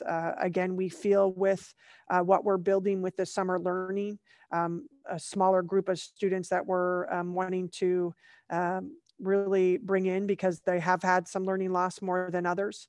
We know all students have had learning losses, but those that have not had internet connection, which is about 10% of our students, we need to do some targeted focus, and a handful of other students in that capacity. We believe that this model could give us some learning, doing it in the safest way. Right now, I know all day today, Jason Clark and Angela Billman, who is one of our nurses, are working side by side, building those protocols to make sure things are safe in the building. So that's my goal, Steve. But as I shared with you guys, I think that we still have a lot of moving things as we move forward. So, Jen, you kind of just touched on this a little bit. In terms of the health and safety protocols, how can you kind of characterize how much of that we have to do as a district, and how much ODE is just going to hand us and say you need to do this? I think it's going to be a combination of that. I think that we, so the bonus of having and running emergency childcare in partnership with the YMCA is we actually got to see some really good quality protocols put into place. We are in the midst of looking at those and building upon those and what that will look like. I think there will be some good examples of forms and procedures to use. Like I said, we have one version that we've been able to watch as we've been partnering with the YMCA. I think both Jason Clark and Angela Billman really have been tasked to work with the Oregon Health Authority and what they're sharing with the CDC and trying to build those. So I think it's going to be a combination. Really, we've had conversations even of how kids will wash their hands. And so just some different conversations that I never would expect us to have, but are probably the most crucial conversations that we need to have right now to make sure that we have safe environments as we move into this, what I'm calling phase 2 of a potential hybrid approach to potentially start the fall. Thanks. Jen, I was going to ask you about the slides that you were showing. A lot of them had, can you hear me? Yep. Okay. A lot of them have, of course, the questions in English and in Spanish. Do you know or have data as to how many households that answered the survey questions were from our Spanish-speaking families versus how many were from the rest of the community? So Vidal, we did not on this survey. We had that conversation. I can tell you because I wanted to get making sure that all parts of our community are represented. I had the opportunity 2 weeks ago to sit on a community chat with independents And so Ramon, who's their community coordinator, he and I are working in partnership to try and continue to share out with all of our families, specifically our Latin AOX families, to make sure that they're completing the survey, because that's a really important part of that. We will probably, moving forward as we do our surveys, ask more demographic demographic questions, but at this point we wanted families to feel safe and just be able to answer really a handful of questions of how really have things gone. But please know that I'm doing multiple outreaches and multiple community members to try and reach all of our families moving forward. So know that we talked about that, but we just wanted it to be more of, hey, we just want to get a general feeling of how you felt. Sometimes families feel willing to share more when it is more anonymous. And right now we wanted to just have quality data, but know that that is a topic of our conversation as we think about a larger culture and climate survey that I wanted, that, you know, as part of our strategic plan and that we build, that would be part of those questions, so we can be able to decipher that data a little bit more to make sure that we are really reaching all of our families and our students in a most equitable way. Cool. My next question is, you were talking about the students that didn't have internet capabilities, and it got me thinking about the hotspots that we had, whether it was at the school or other spots. Do we have any data as far as how much we were able to help the community with that? You know, maybe a per day visits from students, or is there from each router or hotspot, is there data that was collected from there that this was accessed by this IP address for this long or anything like that? Yes, I know they have it. I have not had it. Again, that's been one of those that we'll continue to gather. I don't have that data right now, Vidal, but I will follow up with our tech subcommittee to see if we do have that data. I know one of the things that we're working on right now, the hotspots right now are at the schools. Like I said, I believe we finally have the equipment that we need to do what's called access points. So we will use our internal internet in the schools to attach what's called an access point, and then we will be able to move those buses or those devices that are the Wi-Fi mobile hotspots to other parts of town over the summer. So know that that is one of our next steps as we continue to do this. I have shared with the board some of my, and as I say this, I have an amazing tech team who is doing amazing work. Yet it has been very frustrating on the internet side. And as C shared earlier in our budget meeting, you know, some of this is really looking at what do we need to do to continue to build that infrastructure. Because in rural areas, even though we are not that far from Salem, we know that there's a lot of strain on the system, especially the internet system. And so how do we keep bolstering that moving forward? So I will ask that question, Vidal, and get that to the board. I'll put that in the Friday report as I get that information from the tech team. Thank you. Yep.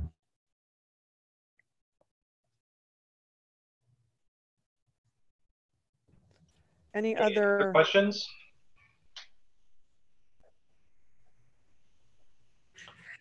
Okay, thank you, Superintendent. Let's go ahead and move on then to the finance update. So I'll turn it over to Cease. You ready? Hey, yeah, I sure am. Attached or emailed to you today and attached in the link to the agenda were just two financial reports. Again, typically don't get them both at the same time, but I'm just really trying to keep everything up to the minute and will not go over them in detail. Highlighted a couple of spots where you can see that we are making these huge investments in distance learning, one of them being our print shop. Pretty busy folks these days trying to keep up with printing packets and getting materials out to families in a variety of ways so that they can access them, and the others with our hardware and software. The needs are going to continue to increase in that area, so that's another thing we're looking at as we plan to budget for next year. But that was the actual budget to actual. The other thing is the appropriations report. And the thing that I noted there is that our food service fund looks like it's overspent. It actually, again, between encumbrances and expenses, it shows as more out than appropriated, but because some of that's encumbrances, we haven't spent that yet. However, that said, food service has had to completely change their model of doing business these last few months of the school year. And in some ways, that's more expensive. We've had to switch to more pre-packaged food because a lot of the food that keeps our costs low during the year are actually commodities, are actually from cheese and from a variety of different types of foods that we get, fresh fruits, vegetables, canned frozen foods and vegetables, that those commodities are actually subsidized by the federal government for a lot of them, and we go through a bidding process to get them.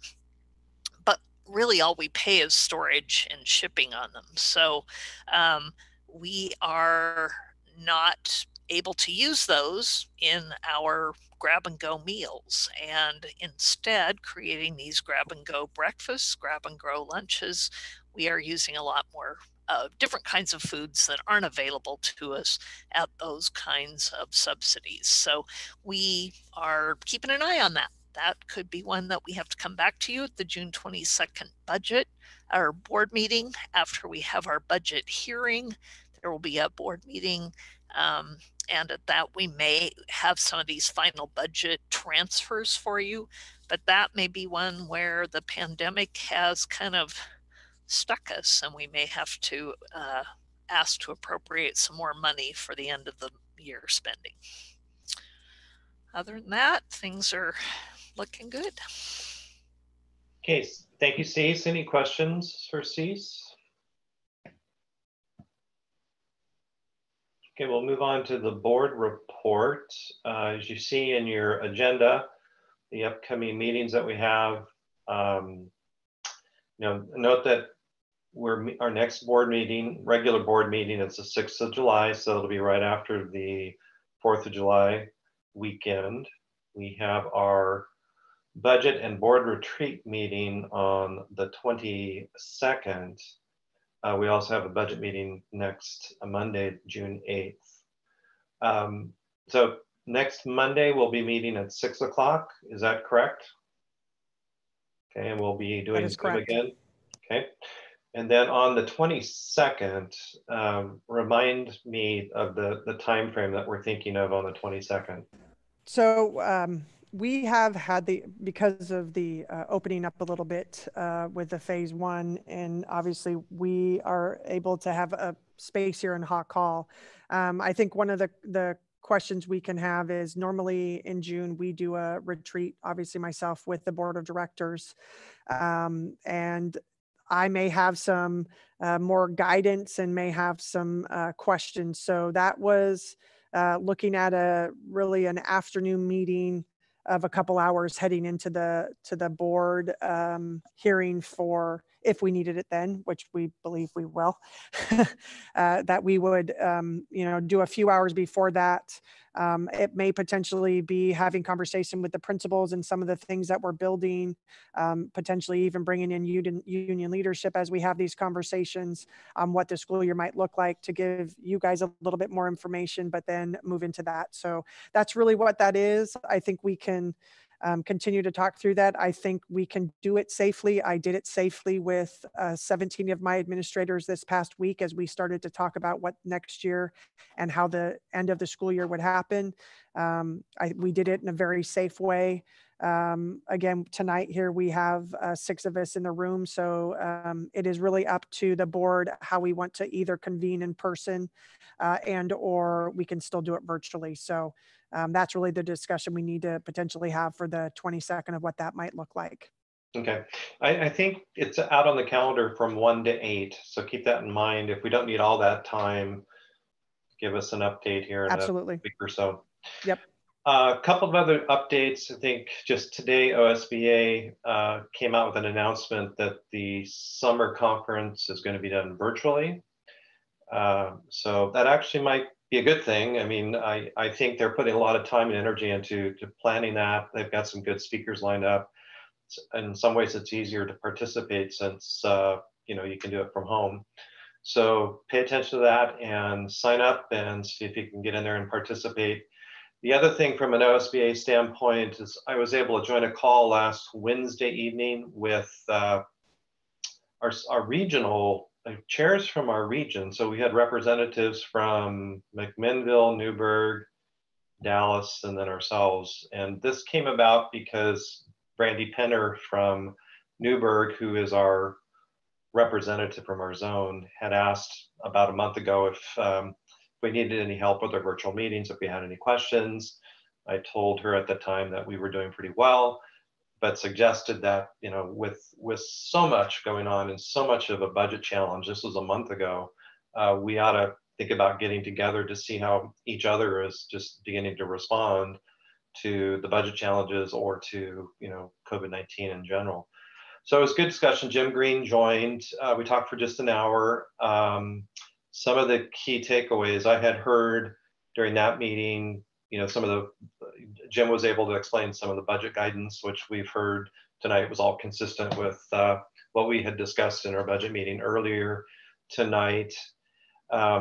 Dallas reported that they had approved their budget based upon kind of current course and speed, noting that, you know, we don't know until later this summer what we're actually going to do. So very similar to what we had been discussing in our budget committees. Some of the interesting things were, you know, the flexibility that we're going to need from kind of everybody as we get close to, you know, restarting in the fall. It's really only 90 days out, and we also need to give our staff a break and make sure that staff is able to recharge. And so something we just need to keep our eye on is there's a lot of planning work that's going to be going on, and we got to take care of ourselves, and we're going to have to you know, work with our union leadership and really talk about flexibility and what we can do, because you just start talking about these hybrid solutions. Well, some of that was discussed in that meeting, cohorts or, you know, rotating schedules. As we, you know, determine what we're going to do, it's a very unusual staffing situation. And, you know, every district, you know, that was representative was talking about just how challenging that's going to be. And it's very likely, I think everybody, the consensus was it's going to have to be a hybrid model, because you can't assume that every family is going to be willing to say, yeah, I feel great, let's send kids back into schools, or vice versa, whether our staff would be willing to do it. So there's going to be a lot of questions still come the fall that I think will, you know, again, this was kind of the consensus is do some phased restart, similar to what Jennifer was saying about using the summer school, and doing some type of a phasing hybrid model in the fall until we can work back towards, you know, getting back to normal. Consensus was always we need the kids back as soon as we can get them. There is, you know, no doubt that we're having impact socially, and, you know, from a learning standpoint, I think we're doing a very good job, as good a job as every other district is doing, if not better. But as you know, I think everybody understands that we need the contact with the kids, and we need the kids in contact with each other. One of the things we talked about is just whatever the hybrid, you know, nuances are within each district, how important it is to get the community conversation, community input, surveying, you know, specifically in an ongoing dialogue as we go through the summer months. And every district is going to be challenged to do that. And it's really, really important. So all the legwork we've done in the strategic plan and now the surveying is super, super important. And you know, I think we're well positioned, but we can't underestimate how important that community connection is. And then Hey, last, Steve, can I add something to that? I think yeah. that's a very valid point. And what I would ask our community is, you know, a lot of times, you know, summer gets over and, you know, kids need a break and different things. This has been such a unique spring that I do want to say, families, please continue to stay connected. Please continue to watch our website. Please follow us on Facebook, and because this is going to be summers where we may be sending out surveys. You may hear my voice every week still in communication as we are making decisions moving forward. So I want to articulate that as well as a superintendent, is that it's very important as a community you stay connected to us over the summer because we are going to need you as we start to make decisions and really get some quick data points of, hey, we're thinking about this. How would you feel? Here's this protocol. How would you feel? Because I think some of that is going to be very important for us to open up successfully of whatever that looks like in the fall. So thank you for that. You're welcome. Jim, again, the president of OSBA was commenting that we're lobbying hard through OSBA, and I think COSA as well, to get the state to do centralized purchasing of PPE so that our districts are not competing against one another. So I asked him point blank, you know, how likely do you think that is that we can actually get the state to do that? He didn't answer me directly, but it's a really good idea. I think it would be really helpful. And Don, that kind of gets to one of your questions, although that was more about, you know, being efficient in order to, you know, get the equipment and supplies that we're going to need. And Steve, I want to say, because we know that there's some additional money that might be coming, as C shared at the bottom of that budget document, we are starting to purchase some of those. So as an example, we have bought, I think it's 40, how many thermometers? We have 37 thermometers to check. So we're starting to know that we're going to need certain things in all of the schools, and are starting to look at that. PPE is one of those big conversations between CIS and I, and Brian, who's our head of custodial, and as well as Julie Hammond, who oversees student services. We know that that's a big part of that. So I appreciate that advocacy at a board level, because we'll need to continue to have those conversations. This will be unique equipment that we have never had to purchase before. And we want to make sure that we're doing it and having it and being able to do it in the most safe way. Yeah. And there's a question about PPE. Of course, we're talking about personal protective equipment. We're talking about face coverings. We are talking about gloves. We actually are procuring some face shields. If you're in super close contact with students, some of whom aren't able to manage to be able to keep from tearing masks away or things like that. So we are procuring a lot of the different personal protective equipment styles. Yeah. Last couple of comments, you know, going back to the virtual conference this summer, I would imagine that there will be quite a bit of discussion at the conference this year about this situation and what different districts are doing to respond. So that's another reason, you know, if you can participate in any of those sessions, especially probably this year, you know how they always do breakout sessions. I think those are going to be really, really interesting. And in fact, I made the comment to Brandy that it was, you know, it's interesting that we were able to do this zone meeting of board chairs with Jim. He was gracious enough to give us an hour of his time, and it was great. I mean, we were able to just talk and, you know, see each other. It was in Zoom, and we'd never done that before, other than seeing each other occasionally at the conferences. It was actually a really, really good meeting to get to know each other a little bit more and just know that we're all in this together. And Jim was, you know, as he usually is, just great and just a wealth of information and insights. So we talked actually quite a bit about our respective kids that are in high school and how hard this is on our high school kids. It's hard on everybody, but the social impact on our seniors, our juniors, it's really significant. Maybe speaking a little bit personally now, but you know, we were all comparing notes because as board members, you're typically going to have older kids in high school, and that's what we were realizing, and just realizing how hard it is on our kiddos that are at that age. So it was a really, really good hour spent, and you know, again, I think we're on the right track, but I think we've got our work cut out trying to get, you know, to a plan for not only the summer, but for the fall. So important that we prioritize our retreat and prioritize our conference, and, you know, try to stay up with the reading and all the material that's coming our way through OSBA. And I know we're getting a flood of it, but important to try to keep up with all that. Okay, any questions for me on the board report? Okay, that brings us then to our consent agenda. We have the typical consent agenda with our meeting minutes from last month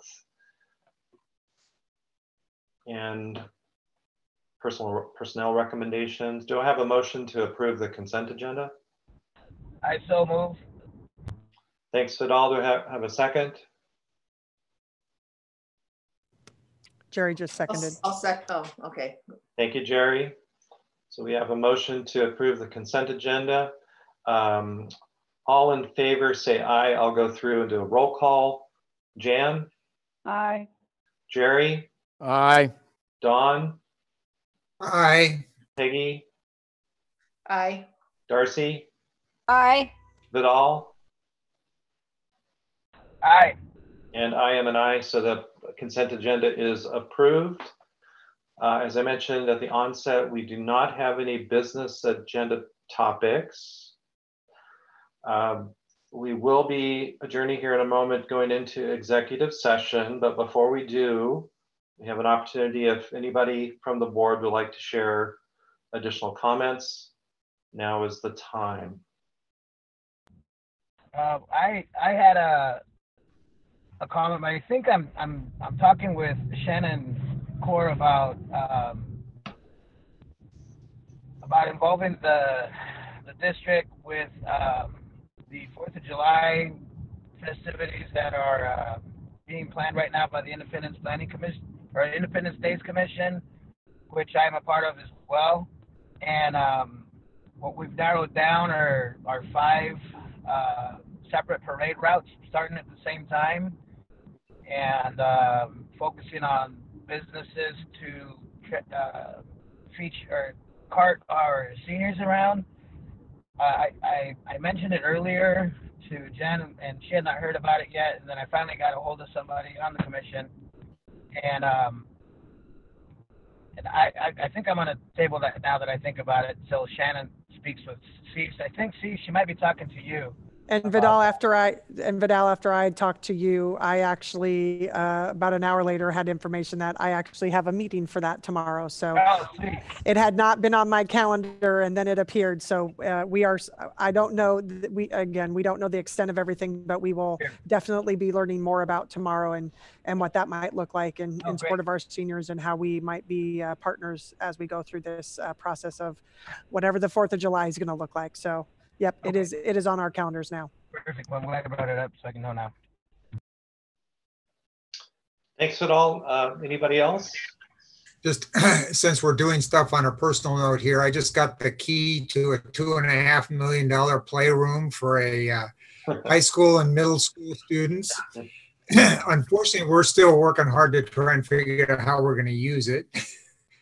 And so as we move forward, we'll be reading the same stuff that the district staff is reading to keep, develop the health and safety stuff and everything. But it will be a good place to have either a cohort of 10 or maybe a group of 25 or whatever we're able to do. And we're doing the same thing, trying to figure out where we can order thermometers and PPE from and all that sort of stuff. So, but we're going to be doing something here in the next few weeks, and hopefully maybe we can do something along with the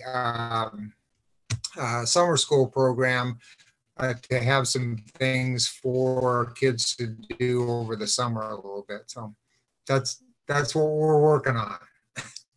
Thank you, Don. And congratulations to you and the whole team that's been a part of the Gate for so many years. It is what a remarkable achievement. It's just beautiful.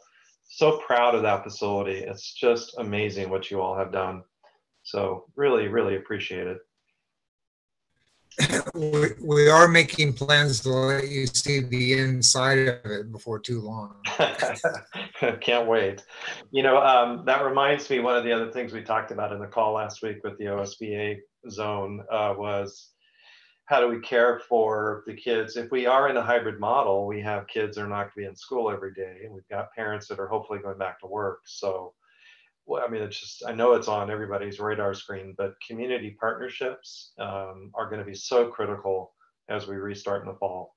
And, it's just one more complexity, but fortunately we have the partnership with the Gate, or we have the partnership with the Y.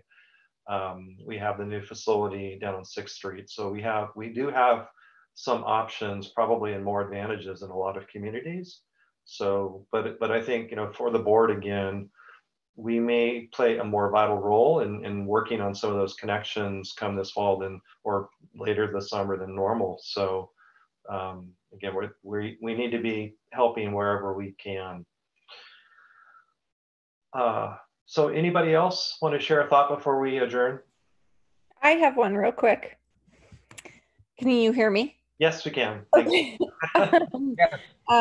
I've had some really great feedback from teachers, and then with regards to my kids in terms of the communication back and forth, and that teachers have showed a whole lot of grace with homework. Don't understand this. Can you help me figure this out? Back and forth. And then just, take 3 more days to figure it out. So you get it done completely and you're not stressed out. Just take the extra time to do it. And they've just been super flexible. And I've heard that from other high school students as well. And I think it's so amazing that that space has been like a safe space to say, I totally don't understand. I need to talk to someone or what have you. And then they allow for that time and grace. It's just been awesome. And then today I got a chance to adopt 2 seniors through a national Adopt a Senior program that actually was seen by my sister in Washington. And I adopted 2 of them. And today I delivered baskets to both of them and some stuff for college. And it was amazing. They were so excited, and they brought out their caps that they had decorated, and they showed those to me, and we took pictures. It was really, really cool to be a part of that, in our community. So it was awesome. Oh, that's great. Thank you, Darcy, for sharing that. Both those, that's awesome. Anybody else? All right, given that, we are going to adjourn into executive session under the provision of ORS 192.660 open meeting law. The board of directors will enter executive session for the following purpose: to conduct deliberations with persons designated to carry on labor negotiations, which is a part of ORS 192.6602D, which happens to be one of the executive sessions where it is private, no press allowed or participating in this particular meeting. So specific information discussed in an executive session shall not be made public and shall remain undisclosed. Again, that's because we're in labor negotiations. The board may return to open meeting to take an action on executive session discussion if needed. I don't think that's expected tonight. So at this point, I will adjourn us. We are now adjourned.